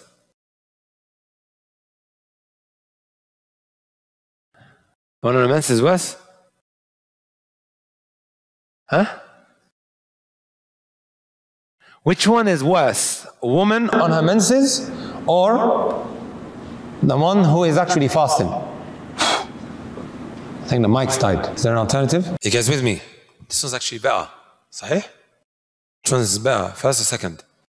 Which one's the less of 2 evils? This mic or that mic? Huh? You think it's worse now to have sexual intercourse with a woman that's fasting? Type. I know it's a hard one, huh? He said that she also have to fast later on as well. Type. I'll tell you guys which one is worse. عندنا نص في الباب. The Messenger sallallahu alayhi wa sallam, he said, من أتى كاهنا أو حائضا, whoever visits a fortune teller or has sexual intercourse with a woman on her menses, right? فقد برئ بما أنزل على محمد وفي رواية فقد كفر. Whoever does any of these 2 things, then indeed, right, he's become free of what Allah Azza wa Jalla sent down upon his Prophet, and in another narration, he has committed kufr. Which one's worse now, guys?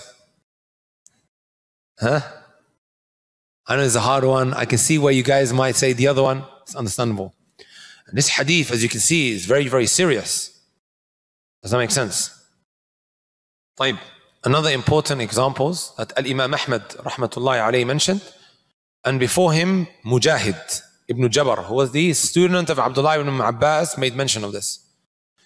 And this is discussed also by Shaykh al-Islam Taymiyyah rahmatullahi alayhi. Right? Please, brothers and sisters, don't get the wrong end of the stick.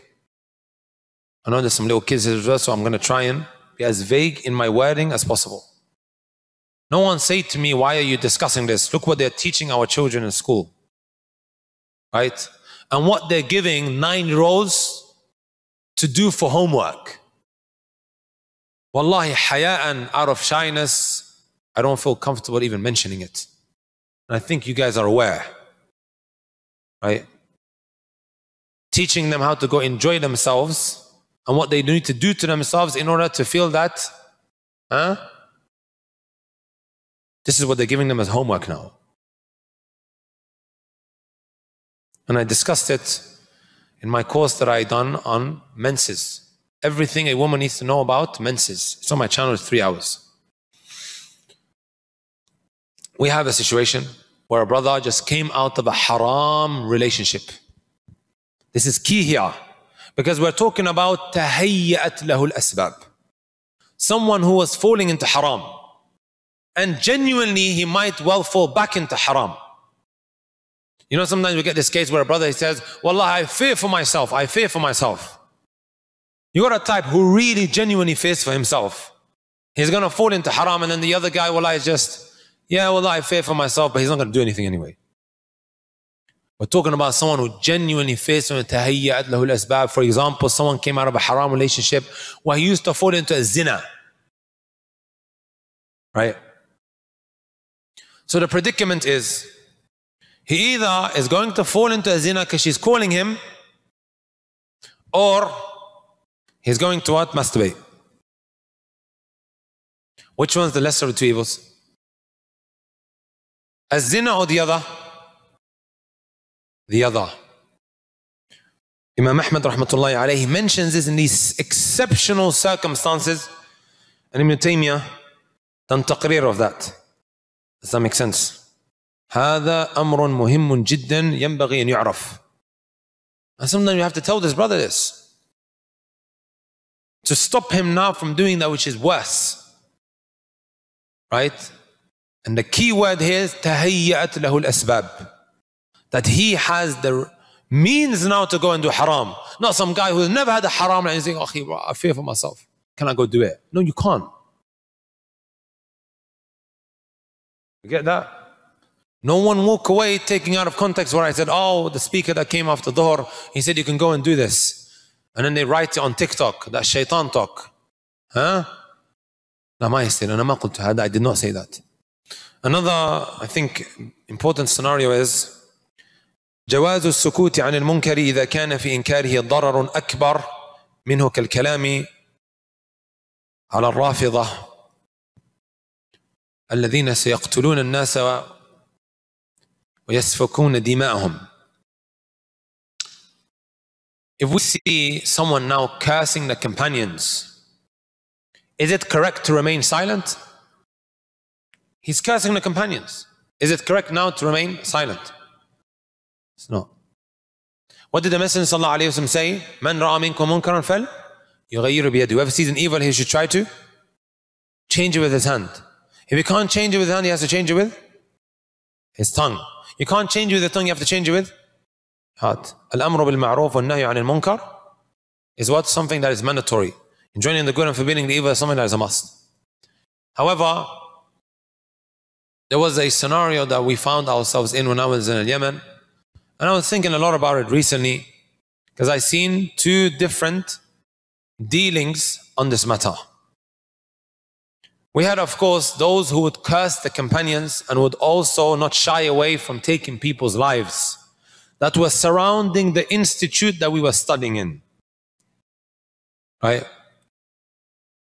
You speak about them with all of the garbage that they come with, all of the filth and the evil of cursing the companions and every other kufr that they might have, and there is a possibility that they're going to start attacking innocent Muslims, even women and children. You are in this predicament. Which one is the lesser of the two evils? To remain silent, which is of course wrong, or for them now to start killing people?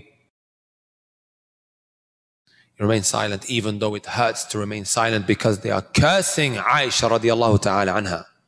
And they are cursing the companions of Abu Bakr and Umar.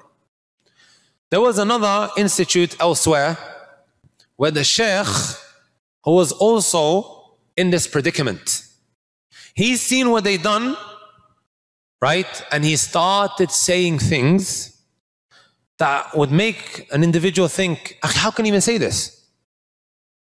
Right? How can he even say this? And a lot of people got angry for him saying this. But why is he saying this? Because he's trying to protect the lives of who? Women and children. Remember what I said before, you are allowed to utter a statement of kufr in order to protect life. Allah said this in the Quran. من كفر بالله من بعد إيمان إلا من أكره وقلبه مطمئن بالإيمان. Generally speaking, you can't utter kufr. You can't. But you are in a exceptional circumstance where someone's going to take your life or the life of your children or the life of the community. In that case, am I allowed to compromise with my religion? Of course you can. Remember what I said, the preservation of life is above everything else. Does that make sense? So that sheikh in the other part of Yemen, he would say whatever they needed to hear. Because he knew if he didn't or he didn't sign a certain treaty, they might do the exact same thing that they did elsewhere. And that is innocent women and children's lives will be taken. معرفة خير الخيرين وشر الشرين. To know the lesser of the two evils, right? Is what really shows the fiqh of an individual. Does that make sense, my brothers and my sisters? Everybody with me so far? Did everyone get that? We have, this one's very, very important, right? We have a very famous person that made a mistake. We have a very famous person who made a mistake, has a huge following. However, this mistake of his, right, was only noticed maybe by 1,000 people online. And normally, subhanAllah, millions of people listen to him. You might point out this mistake publicly. And by the way, Ibn al-Qayyim rahmatullahi alayhi talks about this. Right? You might point out his mistake, but then أخذته العزة بالإثم. His ego will get the better of him, and then he will come out and justify this mistake of his. Right? Are you brothers and sisters with me now? Sometimes, you know, the shaitan gets the better of people. The ego gets in the way. And then this issue is going to become bigger than it actually is. Ibn al-Qayyim, he says, وَمِن دَقِيقِ الْفَطِنَ أَنَّكَ لَا تَرُدُّ عَلَى الْمُطَاعِ خَطَأَهُ بَيْنَ الْمَلَأِ. Goes from that which shows the, right, the specifics of one's intelligence. Is that if someone has a big following, you don't rebuke him publicly, right? Especially if there is a possibility that فَتَحْمِلُهُ رُتْبَتُهُ عَلَى نُصْرَةِ الْخَطَأِ, that he's going to come out and justify this mistake of his. And then more people now might become affected by this mistake. Right? وَذَلِكَ خَطَأٌ ثَانٍ. This is now a second mistake. Right? We mentioned if we have a solution to the problem, which is to advise him privately, then you should. But we'll draw this scenario now. There's no way that you can get to him. That mistake of his, it reached only 1,000 people. If you now rebuke him publicly, he'll come out and justify it, and it will reach 1 million people. Which one is the lesser of the two evils? That you remain silent, right? Or you rebuke him publicly and then 1 million people end up getting the wrong end of the deen. Which one is the lesser of two evils? Remain silent. This is what Ibn al-Qayyim rahmatullahi alayhi mentioned. Undur ila fiqhi. And he was someone that wouldn't shy away from pointing out that which was khata, that which was mistaken. But at times it's best to just, especially if a lot of people haven't come to know about that. Right? لَيْسَ مِنْ فِقْهِ الرَّدْ تَشْهِيرٌ مَنْ لَيْسَ بِمَشْهُورٍ. This is very, very important. And the world of Twitter has given everyone a platform to say whatever they want. If someone is not well known and he has said something that is problematic, and you, mashallah, tabarakallah, have a huge following. Sometimes people say to me, Ustad, you need to speak about this matter. I was like, okay, what happened? He goes, oh, this guy. Who is this guy? No one knows who this guy is. And he's spreading some falsehood. He goes, you should point it out on your Twitter so people don't get affected. I was like, ya jama'ah, this guy is unknown. لا وجود له. نكرة من النكرات. No one knows who he is. And now you want me to start speaking about him on my following? On Twitter, maybe what, 70,000 people might end up seeing it? Why am I going to make something known when it is unknown to the people? Right? Does that make sense? ليس من فقه الرد تشهير من ليس بمشهور. You don't make something known when it's unknown. Or give it publicity when in reality, right? It's very highly unlikely that this is going to reach a lot of people. Did everyone get that? So this is now the first scenario where we have a predicament and there's no way around both of these evils that have been presented to you. There's no way out of it. You have to pick one of the two evils. What do? You take the lesser of the two evils. As the brother mentioned, this is very well practiced in politics, taking the lesser of the two evils. Now, inshallah ta'ala, it's 57 past. Please come back in 3 minutes, guys. If you need to quickly just go up and down, up and down, up and down, do star jumps and then sit back down again. And then we're going to take the remaining, inshallah ta'ala. I prefer this one over that one. We got 1,200 tickets, I'm really enjoying myself right now. I can sit here till Fajr tomorrow. And we're going through al-Qawa'id al-Fiqhiyah. You guys enjoying it? It's better than a lecture, right? Adam, should we cancel the second program? Just stay here? I just want to stay here all day. Well, I like the message as well. It looks beautiful. Cameraman, do you have enough video for the rest of Fajr? Good. طيب. So now we're currently taking the second leading legal maxim, which is the elimination of harm. And we said we would mention 3 principles, right? That stem off from this leading legal maxim. Sahih?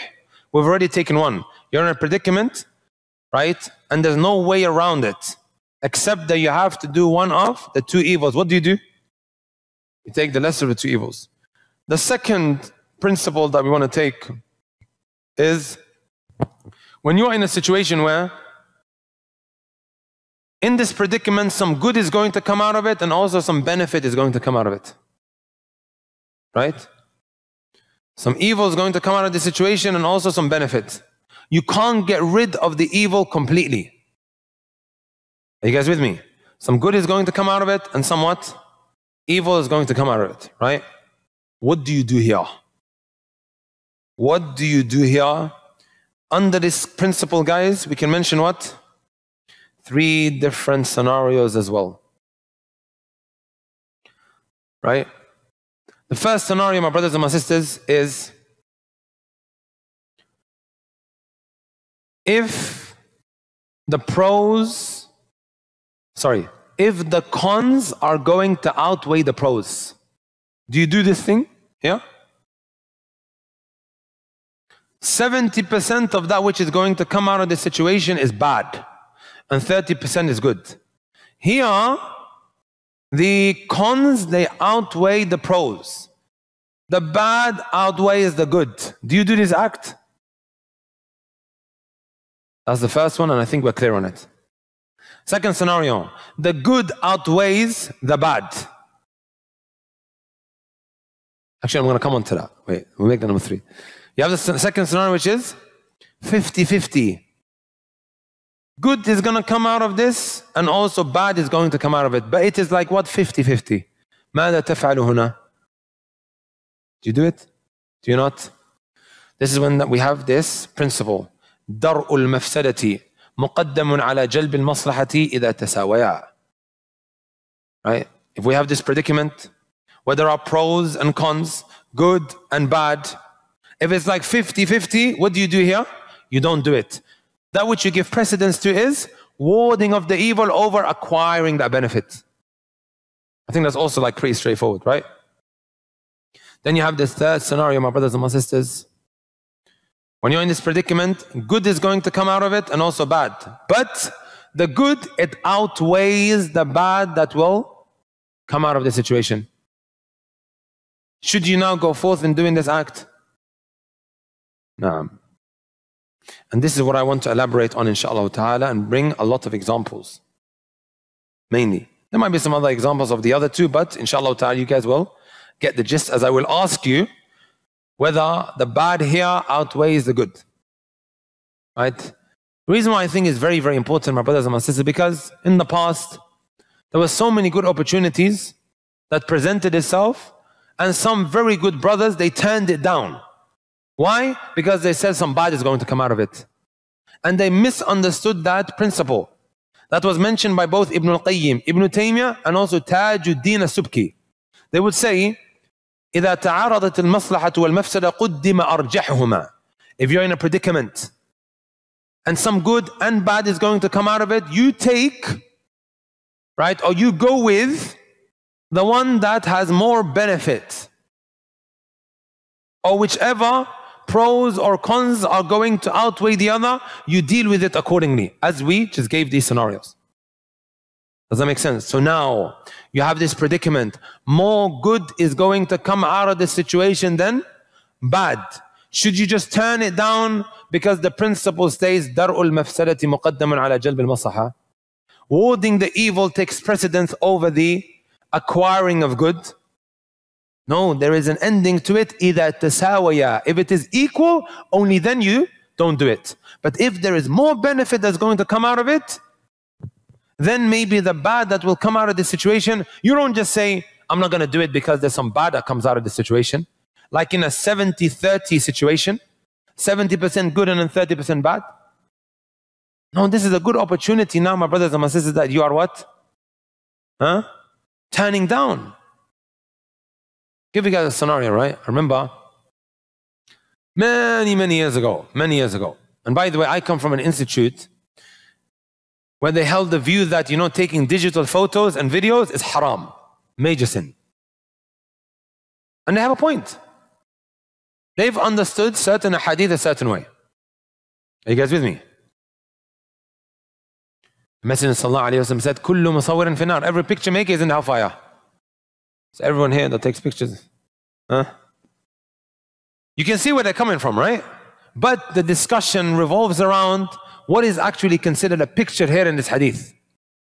It's going to take a long time to elaborate. I normally speak about it when I teach Kitab Tawheed. Anyways, shahid min al-kalam. Some of these brothers who were at this institute, they got accepted to go to university in Saudi Arabia, Jami'at al-Imam. I still remember like it was yesterday. And they asked this brother, to a Canadian, well-known individual, and I was sitting there. You know what the question was? When we go to this university, we have these ID cards that has a picture.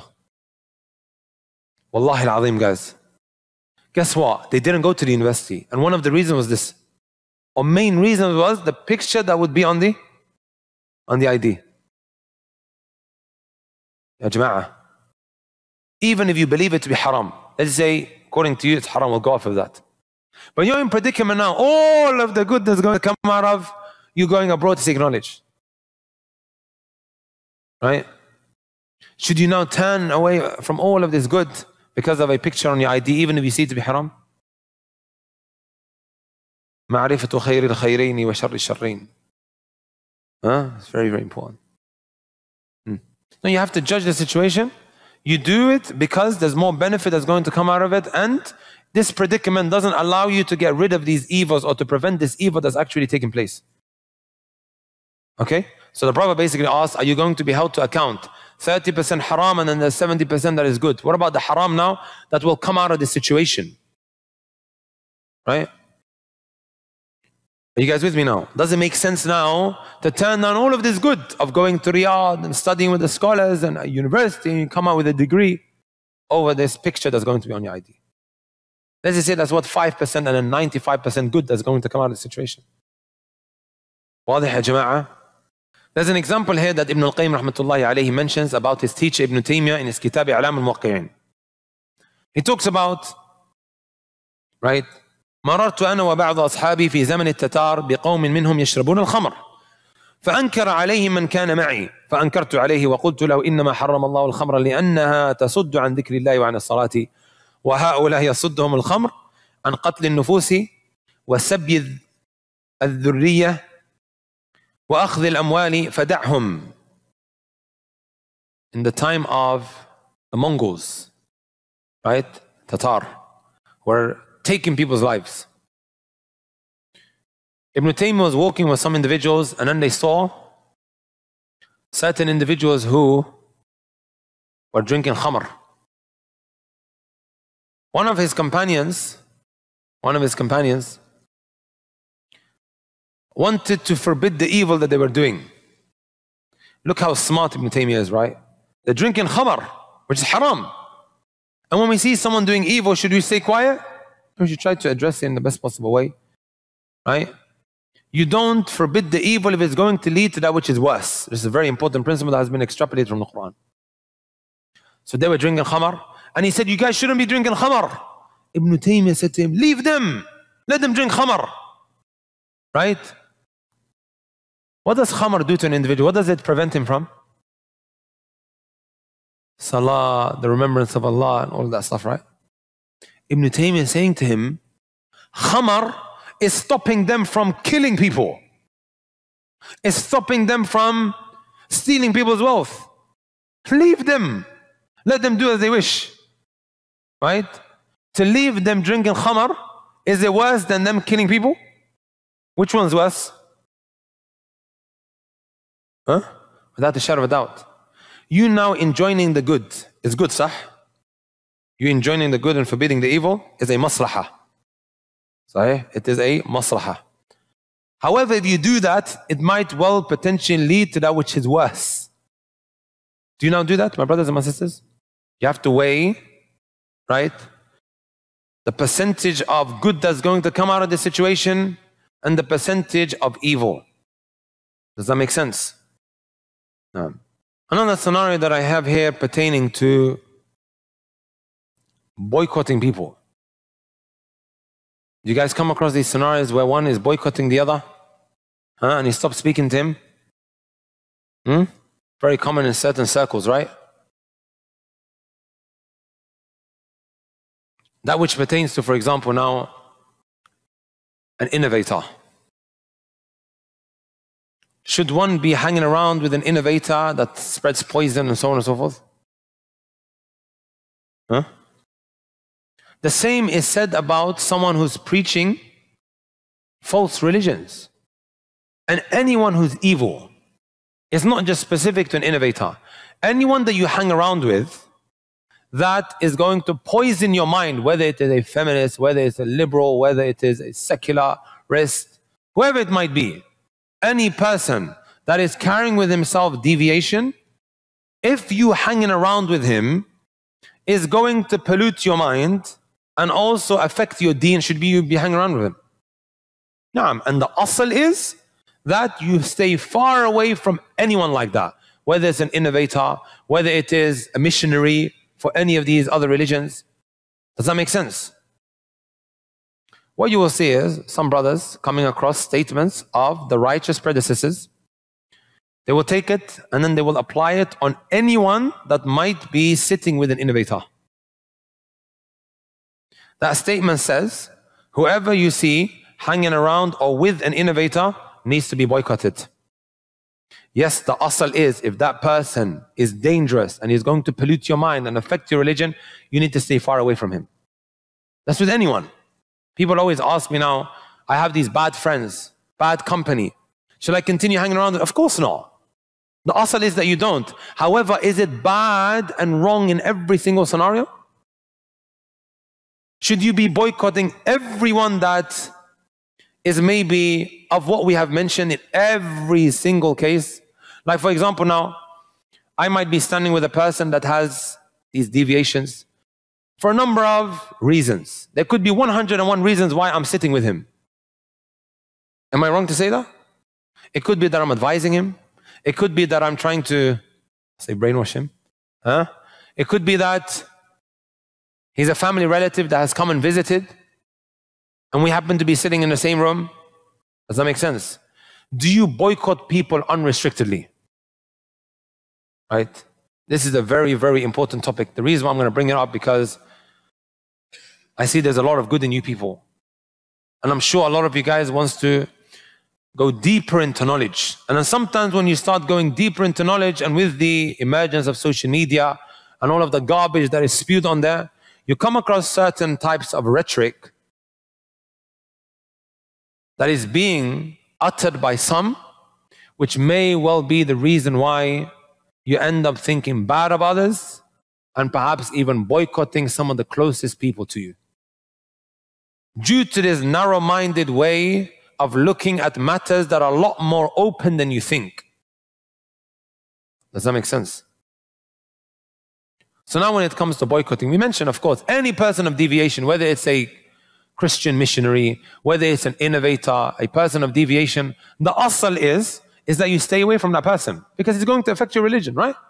Makes sense. However, is that in every single case now that you boycott that person? Ibn Abdul Barr, he says the following, brothers and sisters, this is very important. He says, وَلَا هِجْرَةَ إِلَّا لِمَنْ تَرْجُو تَأْدِيبَهُ بِهَا أَوْ تَخَافُ مِنْ شَرِّهِ فِي بِدْعَةٍ أَوْ غَيْرِهَا.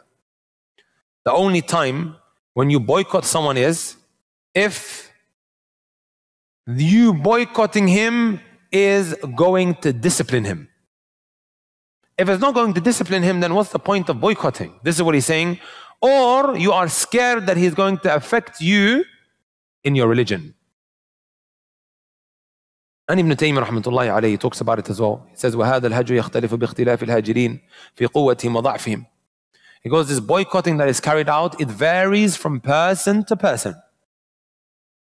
Right? Also that which is taken into consideration is how strong and effective they are. فِي قُوَّتِهِمْ وَضَعْفِهِمْ. Someone could be weak, and then he says, I'm going to boycott you. He'll just say, okay, I'll just go somewhere else. Are you guys with me? I'm going to boycott you. However, if there are a group of friends, 10 of them, all 9 of them, they boycott him and he's going to feel alone because this is going to discipline him for the wrong that he's doing, in that case, should you do it? Perhaps, maybe it might be effective. Boycotting, my brothers and my sisters, is like a medicine. Right? It's like a medicine. If it's going to carry out a cure, only then you do it. If the benefits and the pros are going to outweigh the cons, then you do it. Otherwise you don't. That's why he talks about وَقِلَّتِهِمْ وَكَثْرَتِهِمْ. Also, if you're huge in number, right? And if you're not maybe someone who has anyone around him, فَإِنَّ الْمَقْصُودَ بِهِ زَجْرُ الْمَهْجُورِ وَتَأْدِيبُهُ. فإن المقصود به زجر المهجور وتأديبه ورجوع العامة عن مثل حاله. فإن كانت المصلحة في ذلك راجحة بحيث يفضي هجره إلى ضعف الشر وخفيته كان مشروعا. If you now boycotting that individual is going to lessen his evil, in that case you do it. Right? However, وإن كان لا المهجور ولا غيره يرتدع بذلك بل يزيد الشر. It could be that you boycott an individual, right? And it's only going to increase his evil. Do you do it in that case, my brothers and my sisters? You boycotted a person. You treated him a certain way. And this is only going to cause him now to what? Well, I remember there was a scenario, my brothers and my sisters, where a student of knowledge boycotted, and this individual now is very, very famous. If I mention his name, everyone's going to know who I'm talking about. And I used to tell the student of knowledge, don't boycott him. Don't do this. If you disagree with certain things that he has, fine. But to announce now that you're boycotting him, I honestly think this is going to lead to a big evil. But still, he boycotted him and he called him a whole load of names, thinking that maybe he's going to take heat. And wallahi, this brother just started making videos after videos after videos. Every time he would say, yes, that student of knowledge, this is what he done to me. And then people who are looking at this and watching it are thinking to themselves, are students of knowledge really, students of knowledge, this is how they behave? Or people who are meant to be following the sunnah, this is how they behave? And it caused that person to just go further and further away. Does that make sense? Weighing up the pros and the cons, because of the ramifications that might come out of it. He then goes on to say, بل يكون التأليف لبعض الناس أنفع من الهجر. Sometimes bringing that individual closer and being nice to him and good to him, even though he might be a certain something or a way of thinking that he has that is problematic, sometimes keeping him close is better than actually boycotting him. Have you guys heard that statement before? It's called keep your friends close and your enemies closer. Perhaps if you keep him close, right, you can do what? Takfir of his shar. You can lessen his evil. As opposed to if you push him out and then he just gets worse and worse and worse and worse. Then he says, وَلِهَذَا كَانَ النَّبِيُّ صَلَّى اللَّهُ عَلَيْهِ وَسَلَّمَ يَتَأَلَّفُ قَوْمًا وَيَهْجُرُ آخَرِينَ. This is why the Prophet صلى الله عليه وسلم at times would boycott certain individuals. And a lot of the time he would what? Keep close individuals. For example, why didn't the Messenger صلى الله عليه وسلم boycott the munafiqeen altogether and start speaking about them publicly or maybe even fighting with them. Why didn't he do that? But on the other hand, he boycotted Ka'b ibn Malik and his two friends. It's mentioned in the Quran, وَعَلَى الثَّلَاثَةِ الَّذِينَ خُلِّفُوا حَتَّى إِذَا ضَاقَتْ عَلَيْهِمُ الْأَرْضُ بِمَا رَحُبَتْ. Why did he boycott these three righteous companions, but then the munafiqin he didn't? Even one time the Messenger of Allah said to Umar, leave them, right? We don't want the people to say that Muhammad is killing his own companions. Because the munafiqun, they used to act like they're the companions, right? And now if you kill them or you do anything to them, it's going to spread around the people or to the other tribes outside of Medina that this is what Muhammad does to his people. And because of that, he didn't. Because of the cons that would come out of the situation that outweighed the pros by a lot. You guys with me? Even there was a situation, Aisha radiallahu ta'ala anha, Imam al-Bukhari rahmatullahi alayhi chaptered this by saying, Bab, man taraka ba'd al-ikhtiyar, makhafatan yaqsur ala fahmi ba'd al-nasi fayaqa'u fi ashadd min. Whoever now leaves off doing certain things because if he was to do it, it would cause the people to misunderstand that situation. Simply because they just, they can't comprehend it. What was the evidence for this tabweeb? One time the Messenger was sitting with Aisha radiallahu ta'ala anha, and he said to her, Ya Aisha, لولا قومك حديث عهد بكفر لنقضت الكعبة وجعلت له بابين. باب يدخلون منه وباب يخرج منه. You know when you go to the Kaaba now, can you enter inside of the Kaaba? Is it possible now for us to go inside of the Kaaba? We can't. You need stairs to get in, right? You need stairs to get into the Kaaba. Messenger sallallahu alayhi wa sallam said, right, if it wasn't for your people being new to Islam, I would have demolished the Kaaba and then rebuilt it. And I would have what? Put two doors. A door that you can enter from and a door that you can exit from. Are you guys with me? But he didn't do it. Why didn't he do it? Quraysh, they spent their money in building the Kaaba, right? And now this guy, he comes along and then what? He demolishes the Kaaba?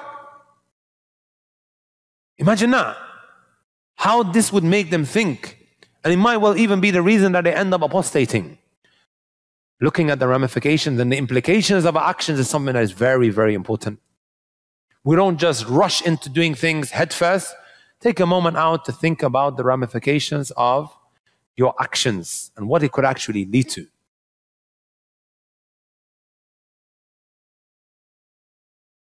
Right?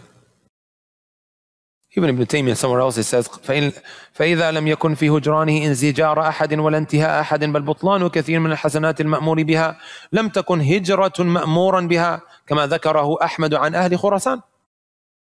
If you boycotting others is not going to discipline them, it's not going to stop whatever they're doing, but rather so much good is going to go down the drain, right? That you have been commanded with. In this case, you do not boycott, just like what Imam Ahmad said about the people of Khurasan. أنهم لم يكونوا يقوون بالجهمية أي لم يكونوا يستطيعون أن يظهروا العداوة للجهمية. Jahmiyyah is one of those, ancient groups that used to have problematic beliefs. However, he's saying the people of Khurasan, they didn't have the ability to boycott them.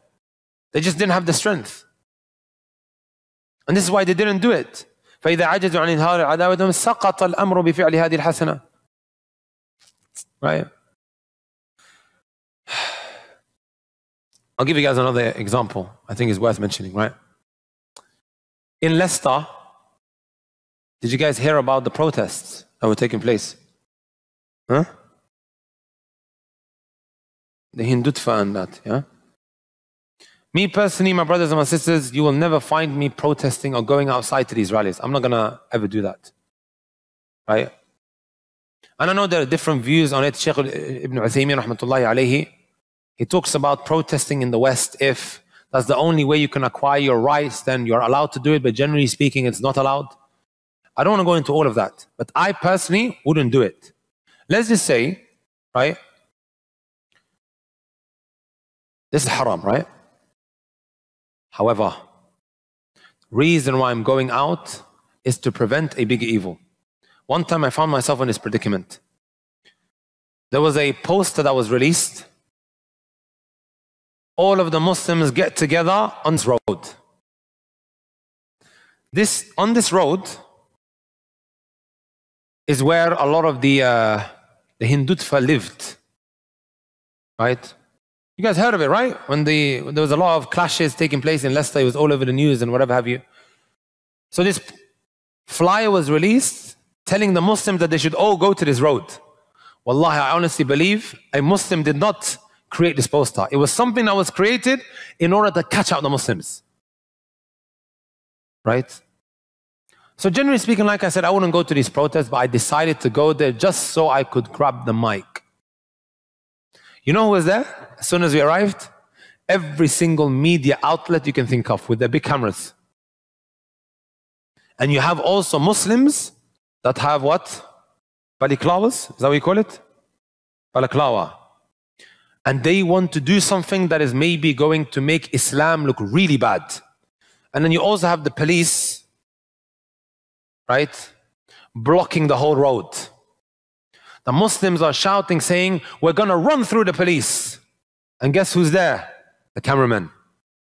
Waiting for an opportunity to record the Muslims so they can use that against Islam. And that's why I went. I grabbed the mic. I was like, Ya Jama'ah, if any of you Muslims do anything right now and you push yourself through the police, all of these news outlets, all of the mainstream media is going to shoot you and then put it on the internet. Do you guys want to make Islam look bad? Can you guys see the predicament that we're in? What do you do here? They were like, we are here because our women are being humiliated. They're being attacked. And today we want to show them that we are all that. I can understand where they're coming from. But what do you do now? The police is blocking the whole road. And you've got the media outside. They're ready to record everything that the Muslims are going to be doing. And then they're going to what? Name it. Muslims did this. So I grabbed the mic. I was like, please, brothers, go home. When I explained to them this qa'idah fiqhiyah, outside, grabbed the mic, and I'm shouting from the top of my lungs. Wallahi, they all went. Are you brothers and sisters with me? Assessing a situation, lesser of the two evils. It may have been bad for me to go there, but I could see that more good is going to come out of the situation than bad. Are you guys with me? Because this was a very hot thing at the time. It was scary times, honestly.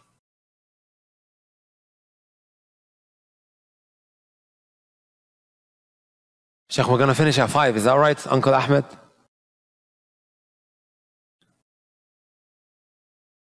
No, Sheikh, don't worry about me. I said to them, I'm ready to stay here till Fajr.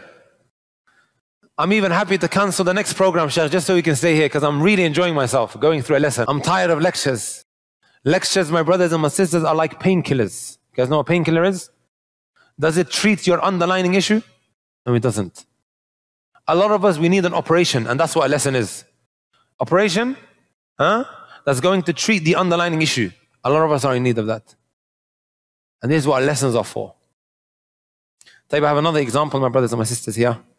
Generally speaking, are you allowed to go to the churches? Just to go to the church and then sit there on the days of celebration? Okay, on their Eid, like on their Eid. Should you just go to the, church and kick back, should you? Umar ibn al-Khattab radiyallahu ta'ala anhu, he would say, لا تدخلوا على المشركين في كنائسهم يوم عيدهم فإن السخطة أو فإن سخط الله تنزل عليهم. Don't go to their churches on their days of celebration because the anger of Allah Azza wa Jalla is coming down upon them. Umar ibn al-Khattab said this. However, you get an invite from the local pastor to come over and to give a speech about al-Islam. To give a speech about al-Islam. Got this predicament. Should you go? Hi, ya Jama'ah. You're in this predicament now. This case that we're taking, there is some good And there's also some bad that you have to deal with. There's a predicament. Yes, you should, providing certain conditions are met. Even the legend, they were asked this, right? They said, وَإِنْ كَانَ ذَلِكَ تَمْهِيدًا لِدَعْوَتِهِمْ إِلَى الْإِسْلَامِ. If this is now an opportunity now to bring them closer to Islam. وَتَوْسِيعِ مَجَالِهَا وَكُنْتَ لَا تُشَارِكُمْ فِي عِبَادَتِهِمْ. And you're not going to be participating in their rituals, in the acts of worship. وَلَا تَخْشَى أَن تَتَأَثَّرَ بِعَقَائِدِهِمْ وَلَا عَادَاتِهِمْ وَتَقَالِيدِهِمْ فَذَلِكَ جَائِزٌ. And you're not going to become influenced and affected by their beliefs and their way of thinking, then go do it. Because the good is going to, inshallah ta'ala, outweigh the bad. Does that make sense? Me? Not yet. But I would if they asked me. Huh? I would love to do that. It's an opportunity. Oh, you mean recently? They went to Hajj, right? He's talking about the brother that recently went to Hajj. He was a pastor. And then he converted to Islam. He went back into the church to give them da'wah and they all embraced Islam. Right? So, especially if there's a high possibility that you could have some sort of influence and impact. Here, this is another example where you're in a predicament, some good is going to come out of it and then maybe there's some bad. But the good outweighs the bad. What do? Do you just khalas? Right? Dismiss this whole scenario? No, not at all. Did you buy me my Tim Hortons? Huh? I'm joking. طيب. I'm joking. I don't drink coffee. I don't drink coffee, guys. Is coffee halal? Yeah? Huh? I have doubts whether it is, ya Sheikh. When I went to Australia, my driver was high on caffeine, right? He was hooked on. He can't drive unless he has what? Coffee. I said to him, Wallahi, I'm unsure whether coffee is actually halal for you. Because he can't function without coffee. He goes, I'll get into an accident, he has to stop the car. I've never drank coffee, man. Alhamdulillah, Allah afani. Allah saved me from it. طيب, this next one, my brothers and my sisters. Saying Ameen aloud at the end of Fatiha, is that a sunnah? It's a sunnah, right? Also raising your hands in the salah, is that a sunnah? حديث عبد الله بن عمر النبي صلى الله عليه وسلم كان يرفع يديه حذو منكبيه إذا افتتح الصلاة وإذا كبر للركوع وإذا رفع رأسه من الركوع. 4 times you can raise your hand according to this hadith Abdullah ibn Umar. Sheikh Abdul Aziz ibn Baz, he was asked, and I'm just using this as an example, right, under this point. Is it allowed for someone now to leave off doing certain sunnah acts like this one, right, if he fears a bigger fitna will come out of it? There's these debates all the time, huh? رفع اليدين آمين وكذا. If a bigger fitna is actually going to come out of this. He says, if you are now amongst a people, they don't raise their hands in the salah, they don't do رفع اليدين, and they don't say آمين aloud. ولا يجهرون بالتأمين فالأولى أن لا يفعل ذلك تأليفا لقلوبهم. It is better that you don't do that simply because you can bring their hearts closer. Wallah, in some masjids, guys, if you say Ameen aloud, there's going to be an uproar after the salah. Simply because they just don't understand. That's a sunnah. So don't cause a fitna. And some shabab, young people, very passionate, he just learnt that, you know, you say Ameen aloud. Ameen. It's the longest Ameen that he's ever done. Huh? Right? في داخل الصلاة, and then after the salah is what? Chaos. So Shaykh ibn Baz is saying, فَالْأَوْلَى يَفْعَلَ ذَلِكَ تَأْلِيفٌ لِقُلُوبِهِمْ. It's better that you don't do it. Especially my brothers and my sisters, right? If you're going to a masjid, you want to do certain sunan, right? Yes, this is maybe something that they're not doing, but there is a bigger problem that you need to deal with. Like, for example, they have deviated beliefs, right? Wallahi, some people think the moment you start, you know, doing this inside of your prayer, that this is now the first step of extremism. My son is going to go and join ISIS. Wallahi, parents said that to me. They actually thought that. Just don't know. Yes, we know it's a sunnah. We know also that if you leave it off, your salah is not going to be invalid. However, تَأْلِيفًا لِقُلُوبِهِمْ. Up until when he says in this fatwa, my brothers and my sisters,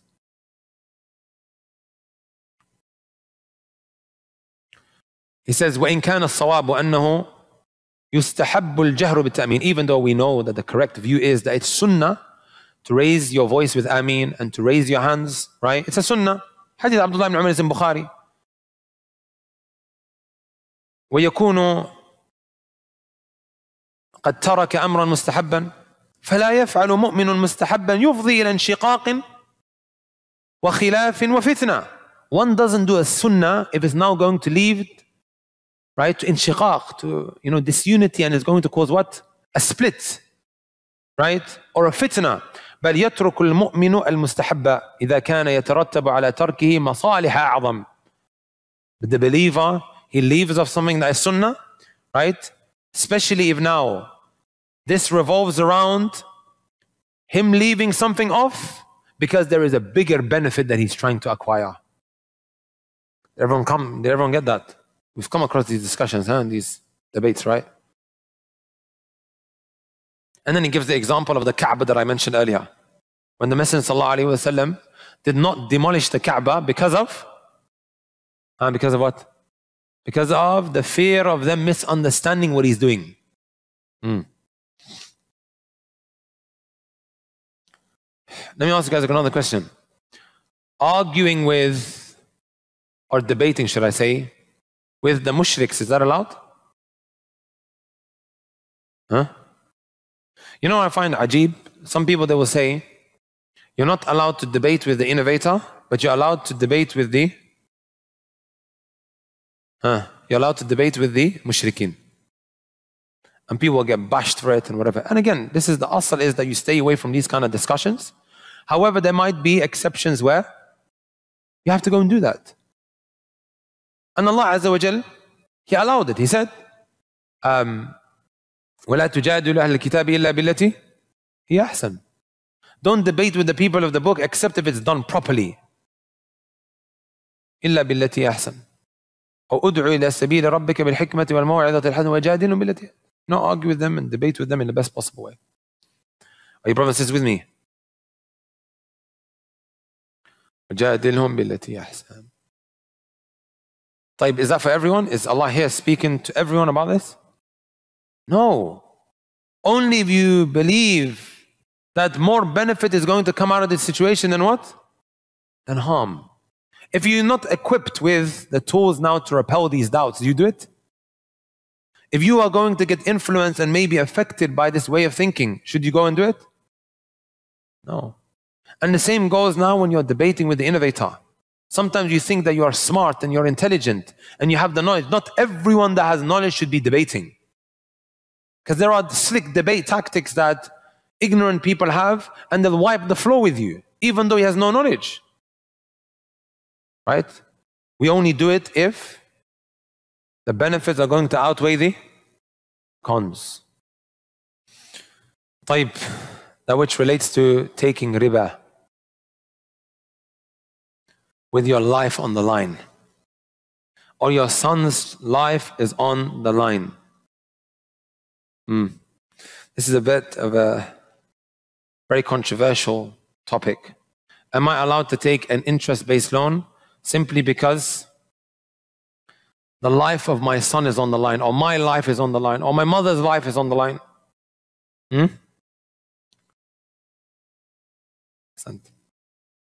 I'm not saying that this is my view, my brothers and my sisters, but I brought this as an example because it is a valid view out there. Sheikh Abdul Rahman ibn Nasr al-Barrak, and other than him as well, he says, إذا كان هذا العلاج, right, مقطوع بإنفاذه أو بإنقاذه, sorry. You now buying this medicine, it is like almost 100% sure that it is going to save this individual's life. You know, sometimes there's a possibility of, he might get saved, he might not. We're talking about is very highly likely. Because we've seen it save other people's lives. بفضل الله وبإذنه. سينقذون حياته بهذا وأنه إذا لم يفعله مات. And if he doesn't buy this علاج, this medicine, then he's going to die. فنعم كالأكل من الميتة. It is like eating from a dead animal. It is a ضرورة. أما إذا كان, right, علاجيا ناحية علاجية يمكن ويمكن. Like I mentioned, it's possible, maybe. فلا يجوز الأخذ. In that case, no, you're not allowed to take الربا. Right? There are other scholars, they say, no, even if you're going to die, then don't. Because it's a war with Allah, and then it's this and this. I'm not giving you guys a fatwa. This is a valid view out there. When I read this fatwa, I thought, okay, this is a good example now to mention under this legal maxim. Didn't we say that we're going to fill our lesson today with practical, contemporary examples? This is what I love to do in usul al-fiqh and likewise qawaid al-fiqhiyya. Even Abu Abdullah al-Zarkashi says, فَالضَّرُورَ بُلُوغُهُ حَدًّا إِن لَمْ يَتَنَاوَلْ الْمَمْنُوعَ هَلَكْ أو قارب هو كالمضطر للأكل. Right? He is like the one who, you know, when you're traveling, you're in the middle of a desert and you're going to die, and the only thing in front of you is what? Pig. Swine. Can you eat the pig? How much of the pig do you eat? Until Alhamdulillah, babs. He enjoys it. I've never had pig in my life. This is the opportunity now, you know, to really enjoy it, لا. الضرورات تقدر بقدرها. You take from the necessity that which is going to cover your need. خلاص. You don't eat it or consume it till you end up burping, guys. That could. It's going to cover my need and I keep it moving. Does that make sense? And that's with any darura, necessity. And a necessity, my brothers and my sisters, is when your life is on the line, and also maybe because your body parts are in danger. In that case, you're allowed to do haram daruratan, out of necessity. Does that make sense? طيب. The next legal maxim, and then we're going to have to finish. We're going to finish on YouTube. I think that's a sign that he really enjoyed the class. Did you guys benefit from the legal maxim today? Should we cancel the second lesson? Second class? Inshallah ta'ala, we're going to go through 5 Quranic verses that will help us navigate and maneuver around modern day ideologies and doubts. It's ilmi, but inshallah everybody can benefit from it. It's not just for students of knowledge, for everyone. Alhamdulillah, we had some sisters move away from feminism, some of the other programs that we've done, and cover some of the schisms and the isms and the colors. Let me ask you guys a question, right? Don't you think sometimes keeping quiet when it comes to our morals and values actually has a negative, lasting impact on the community? The haqq or the truth dies down.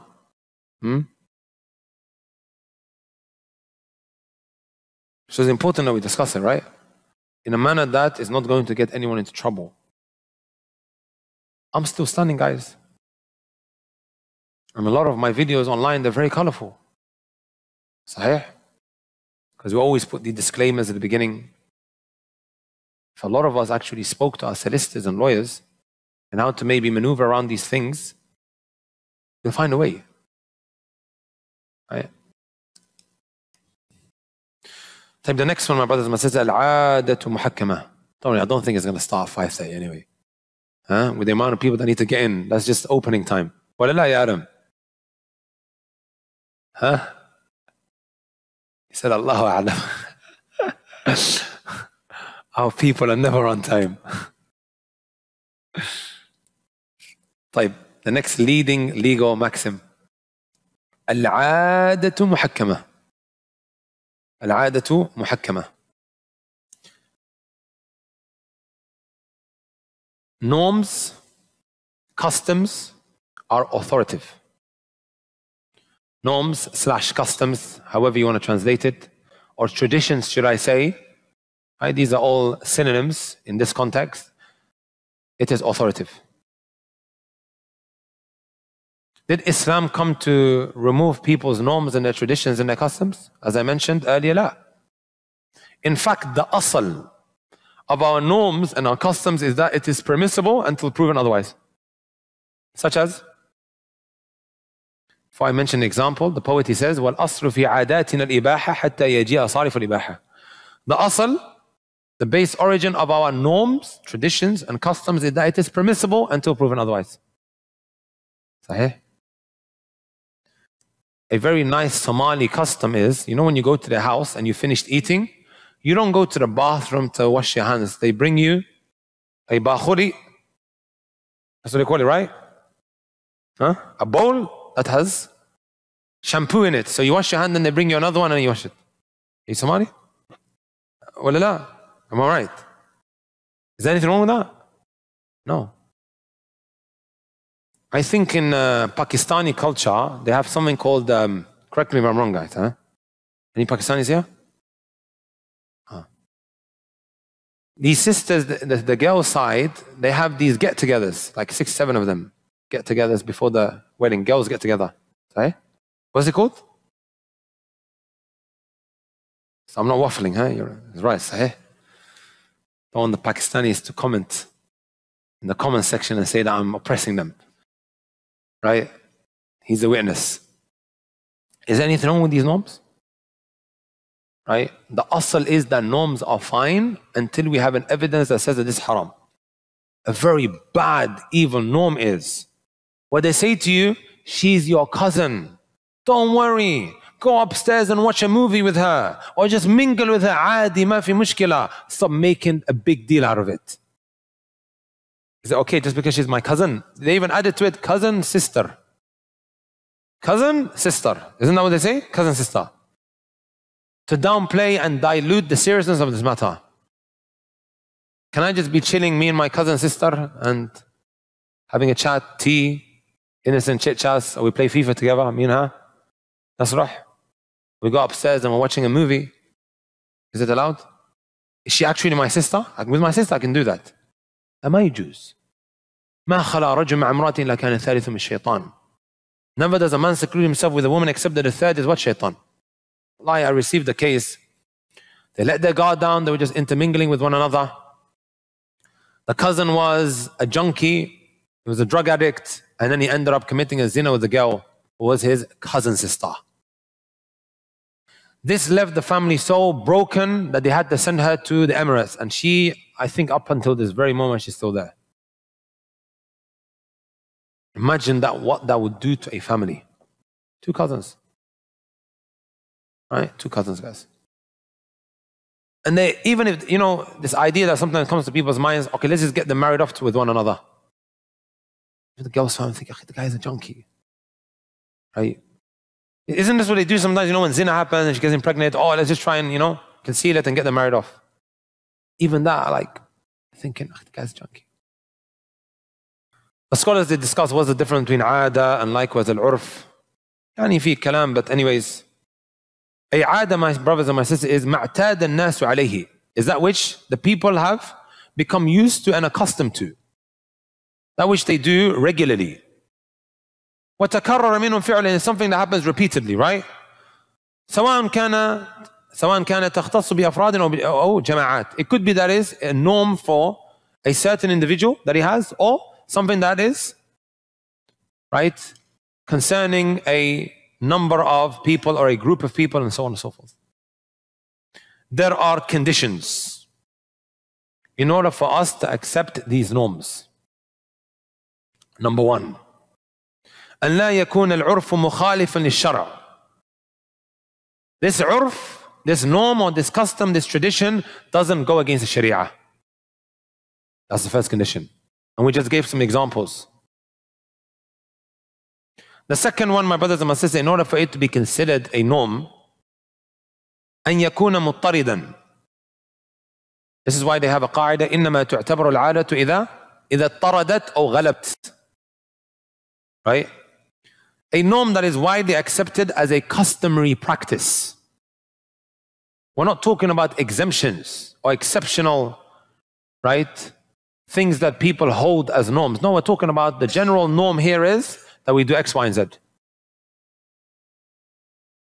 Here in Canada, my brothers and my sisters, when you go to the shop and you buy something that you can't actually carry with you, The burden is upon who to actually take it? The shop to deliver it or for you to take it? Shop, they normally just drop it off, right? It's a norm. Right? Very well known here. I've just walked into a shop. I'm going to take these shelves. Should I be taking it or should he be dropping it off? In some places, the norm is that he should be what? Dropping it off. And in other places, it could be the opposite. But we're talking about certain norms that have become customarily practiced. Third condition, my brothers and my sisters, there might be a certain norm, a certain customary practice, like the one that I just mentioned. In some countries, when you go and buy something that is heavy, he has to go and what? Drop it off to your house, or he has to now carry it to your car. He has to go and carry it to your car. They might start arguing. No, I don't want to do it. No, he goes, you have to do it. This is our customs. This is when it comes in handy, especially when there are arguments and conflicts. Does that make sense here? You might not find a dalil, a hadith from the Quran, a verse from the Quran and a hadith from the Sunnah that says, whoever buys something, then it's upon that someone that has bought that thing not to carry it to the car, or is upon the seller now to carry it. No, you don't find that. Does that make sense? So here the third condition is, there might be a certain norm. However, they stipulate in the agreement that we're going to do the opposite. In that case, you have to honor it if you agree. Everyone get that? So he buys something from this guy now and he says, listen, I know the norm is X, Y, and Z, but I don't want to do it. We want to do the opposite. If he agrees, you have to what? Fulfill it and honor it. And number 4, my brothers and my sisters, أن يكون سابقا ومقارنا لما أريد تحكيمه به فلا عبرة بالعرف الحادث الطارئ. Pay attention, guys, now, right? There was a certain customary practice that was acted upon for the last 30 years. However, for some reason, now the urf has changed. The customs of the people has changed now, 30 years down the line. Agreements were made in these previous 30 years based on a certain customarily practice. Are you guys with me? Now that we have a new norm, are we going to now, right, dismiss all of these agreements that happened in the past because of a new norm that has come about? No. Did everyone get that? Because norms change, right? As time goes on, it starts changing.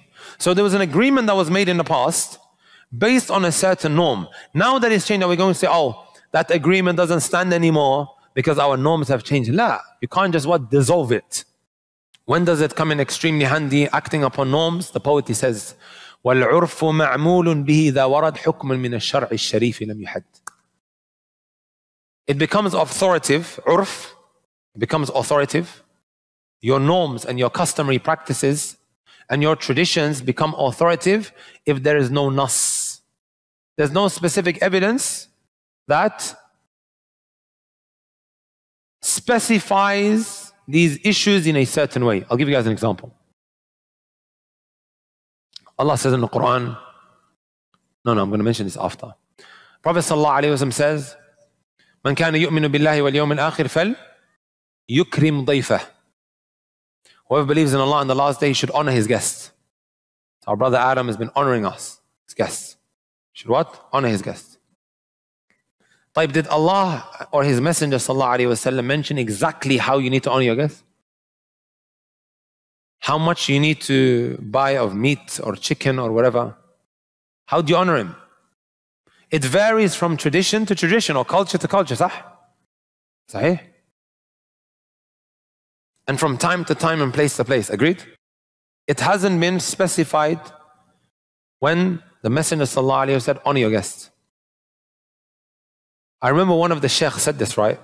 And then I repeated it to my teacher when I was studying this in Al-Madinah. I was like, Sheikh, what do you think of this? And he started, the whole class burst into laughter. I was like, yeah, Sheikh, would it be correct to say that from the ways of honoring your guests is the moment he walks into your house, you give him the Wi-Fi password? Giving him the Wi-Fi password. This is one of the ways to honor your guest. As soon as he arrives, he just traveled from another country. A lot of the time, do they have a SIM card. Up until now, I don't have a SIM card. I've just been, hot-spotting the brothers. So as soon as he arrives into the house, one of the first things that you do is you give him the Wi-Fi password.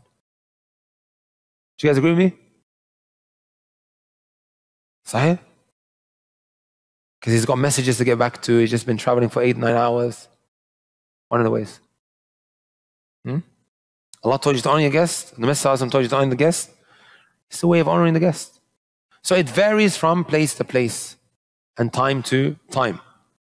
Another example, my brothers and my sisters, is when Allah Azza wa Jalla said, وَإِذَا ضَرَبْتُمْ فِي الْأَرْضِ فَلَيْسَ عَلَيْكُمْ جُنَاحٌ أَن تَقْصُرُوا مِنَ الصَّلَاةِ إِنْ خِفْتُمْ أَن يَفْتِنَكُمُ الَّذِينَ كَفَرُوا. Once you hit the road, there's no harm upon you to shorten your salah. This is a long discussion, deep discussion that the shuyukh, the scholars and the students of knowledge, they have amongst themselves. How far does the trip need to be, or this safar, this travel needs to be, in order for you to be allowed to shorten your salah? Huh? How much? He said 80 kilometers. That's according to who? Imam Shafi'i and also Imam Ahmed. Is a Shafi'i and Hanbali position. I'm a Hanbali, guys. However, when we came to this issue, the narrations that they relied upon were statements of the companions. However, it looked very contradictory.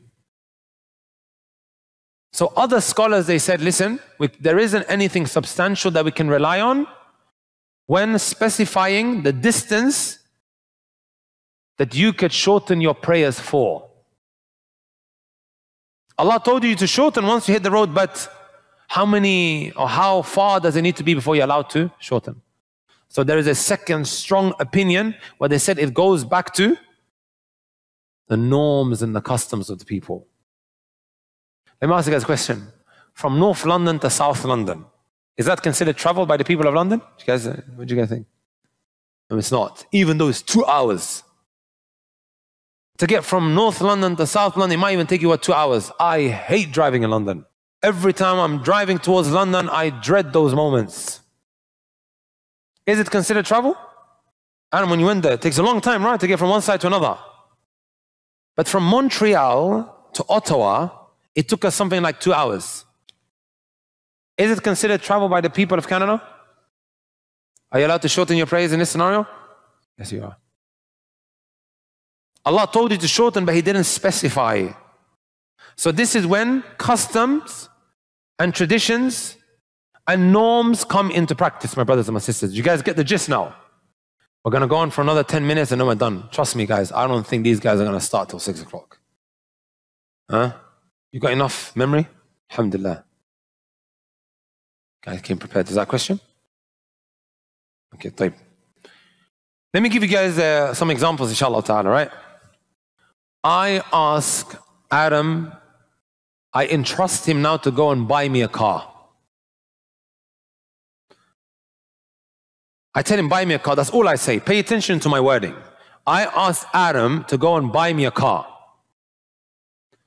Adam goes and buys me a faulty car and says, here, you asked me to buy your car, here's the car.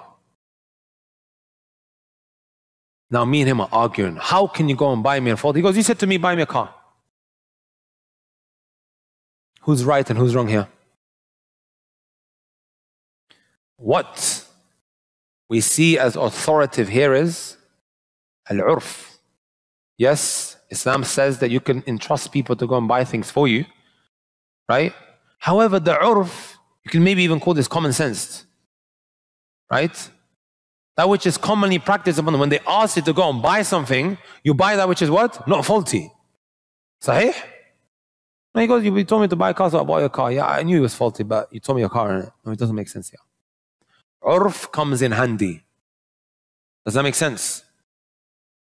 I'll give you guys another example, right? Does anyone here have a Tesla? Tesla? Type Mercedes? C-Class? D-Class? E-Class? Anyone got Mercedes here? What cars do you guys drive? Huh? Okay, our brother said he has a Mazda. How big is it? 7-seater, 4-seater? 4-seater. He borrows me his car, his 4-seater Mazda. I used to have a Mazda once upon a time. It's a small car. What do I decide to do? I decide to take this Mazda car now to the mountains in Calgary. I start driving on the mountains. And then I come back and he goes, where did you go? I said to him, I drove your car over the mountains, up into the hills. And then he looks at his miskeen car. Huh? He says, Akhi, what are you doing? Right? He said, and then I turn around to him and I say, Akhi, you allowed me to borrow your car? He said, I could borrow your car, right? So I borrowed it. When you borrow someone a car, are you expecting him to drive on the mountains, my brothers and my sisters? To take it onto the hills, huh? Damaging it long term. It might not necessarily be damaged there and then, but you could see the toll that he has on the car. Sahih? Who's wrong here? Me.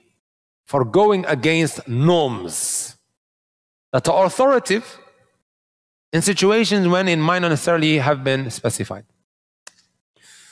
I like this example that I'm going to share. When we was in Medina, of course, every day we would go from the university to the Haram. Does anyone know how much it costs to get to the Haram when you're filling up by car? I don't know. 3 riyal. Ahsant. Have you been to, you study in Medina? Yeah. 3 riyals. Which is maybe, I think, how much in Canadian dollars? How many cents? $1. $1. So every time after or before Asr, because everyone wants to get there for Asr time, right? All the students, they go towards the cars, they don't even speak to the driver, everyone just goes in. Because everyone knows the price, right? And then he drives off, then you drop him your 3 riyals, and then khalas, you go to the Haram. There was a few cases where I was in the car, we entered into the car, we didn't even speak to him, because it's just something that has been commonly practiced. This is what they do every day. All of the drivers, all of the taxis.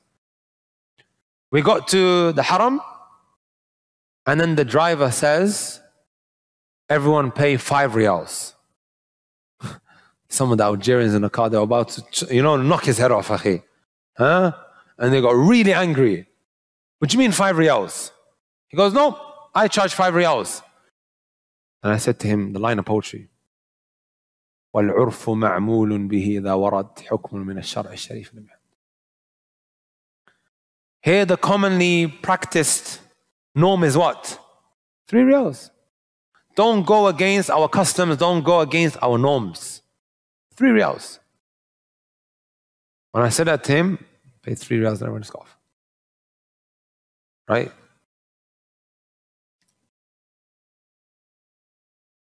طيب.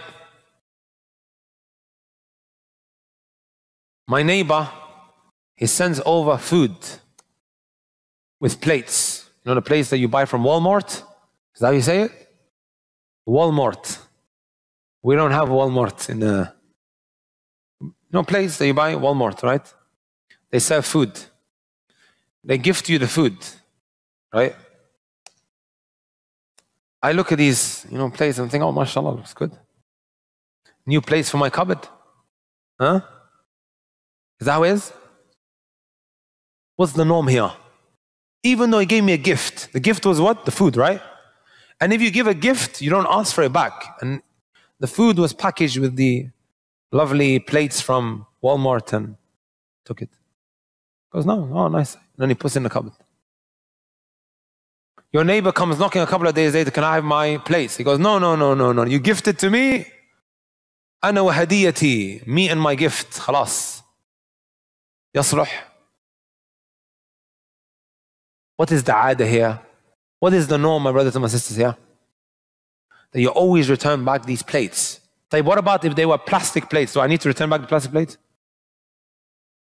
Can my neighbor say, listen, I gave you food, give me back my plastic plates? Ya Sheikh. The norm is what here?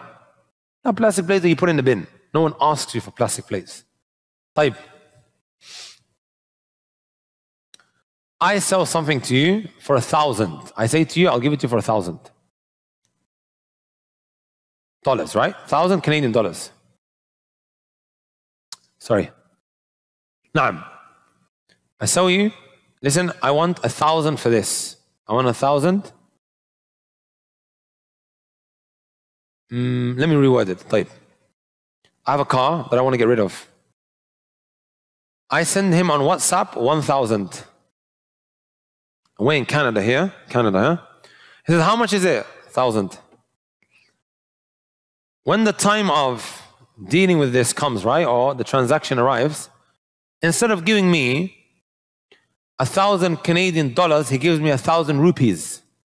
Yaslah, which one do we go off with? Akhi, the norm is 1,000 Canadian dollars. 1,000 Canadian dollars. Another example, my brothers and my sisters, is I sell you something and we agree on Canadian dollars, right?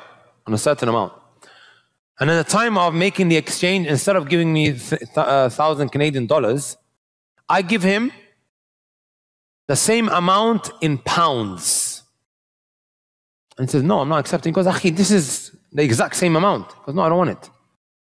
And that is because the umla, the currency that is dealt with here is what? Canadian dollars. Right? You can't just turn around and say, listen, I'm going to go and give him whatever I want. طيب, I rented you a house. And in this house, you start bringing over guests and relatives and family. Right? And then me who rented you the house, I turn around to you and I say, akhi, what are you doing, akhi? I only rented this house to you. How do we deal with this situation? Who's right and who's wrong here? When I rent out the house, would you agree that the customary practice is that I'm allowed to invite into this house whoever I want? Do I need to say on the contract, just to let you know, my mother lives in another country and I'm going to bring her over and you need to allow me to do so, otherwise I'm not... Do I need to go into all of that, guys? Are you guys with me? How long do I have? Just let me know exactly the time. You got 2 minutes? Did everyone get that? However, if I start throwing a party, if I start throwing a party and I'm making a lot of noise and turning my house into a disco, and he says, no, you can't do that. Does he have a point? Does he have a right to say that to me? The guy who rented me the house? Of course. Because a house is not used for that. It's not used for a disco. This is also when what? It comes in handy. I've got 1 minute. I'm just going to rush through this very, very quickly. Can you give me 2 minutes, 3 minutes? Yeah, cameraman. 2-3 minutes, yeah? Please. The fourth leading legal maxim, my brothers and my sisters, is what? Al-umuru bi-maqasidiha. Matters are judged by their intentions. Right? Matters are judged by their intentions. Earlier, I touched on it. Someone had a shotgun with him and he was in the forest. The guy carrying the shotgun went with a couple of his relatives. And he was trying to what? Hunt down some animals. But he ended up killing one of his relatives. He ended up killing one of his relatives. This leading legal maxim that has been derived and extrapolated from where? Al-umuru innama al-a'malu binniyat. The hadith that everyone's memorized. Likewise also, I forgot to mention the previous one, ad-darar yuzal. It has been extrapolated from a hadith called La darara wa la dirar. Not causing harm and reciprocating harm. Does that make sense? Here, al-umuru bi-maqasida innama al-a'malu binniyat. What determines here, or how do we judge the situation? Right? When passing the judgment of him either being an intentional murderer or someone who has committed manslaughter. Which one is it? Was it manslaughter or was it murder? A lot of the time in these cases it is manslaughter. Because he went hunting. They were all going to go hunting, but they ended up shooting him. The intentions play a part here. Does that make sense? طيب, I gave Brother Farhan, back to Farhan, some money because he was going through a lot of trouble. He was going through a lot of trouble, right? Paying back some of his debts. And these people are giving him a hard time. I came along, $5,000, I paid for it. 1 week later, I come back to Farhan and I say to him, Akhi, can I have my 5,000? He says to me, wasn't that a gift? Wasn't that a gift? Here we go back to the intention. We asked the one who paid. Was it done out of a gift? Was it done because you were trying to pay sadaqah? Was it done because he was trying to zakat, whatever? Right? Was it a loan? Does that make sense? The intention comes in handy. And then the last legal maxim, my brothers and my sisters, al-mashaqqatu tajlibu at-taysir. With hardship, it facilitates what? Ease. Right? When things get really, really hard, the sharia doesn't continue making it hard upon you. Where did we take this from? When the Messenger ﷺ said, مَا أَمَرْتُكُمْ بِهِ فَأْتُوا مِنْهُ مَا اسْتَطَعْتُمْ. Anything that I have commanded you with, then try to do it to the best of your ability. فَاتَّقُوا اللَّهَ مَا اسْتَطَعْتُمْ. Fear Allah to the best of your ability. Does that make sense? Right? If you have now a problem with your leg and you have to sit down in the salah, the sharia makes it easy for you. You can't fast because of a sickness, the sharia makes it easy if you can make it up later. However, we do need to elaborate on this, but the cameraman needs to go. Right?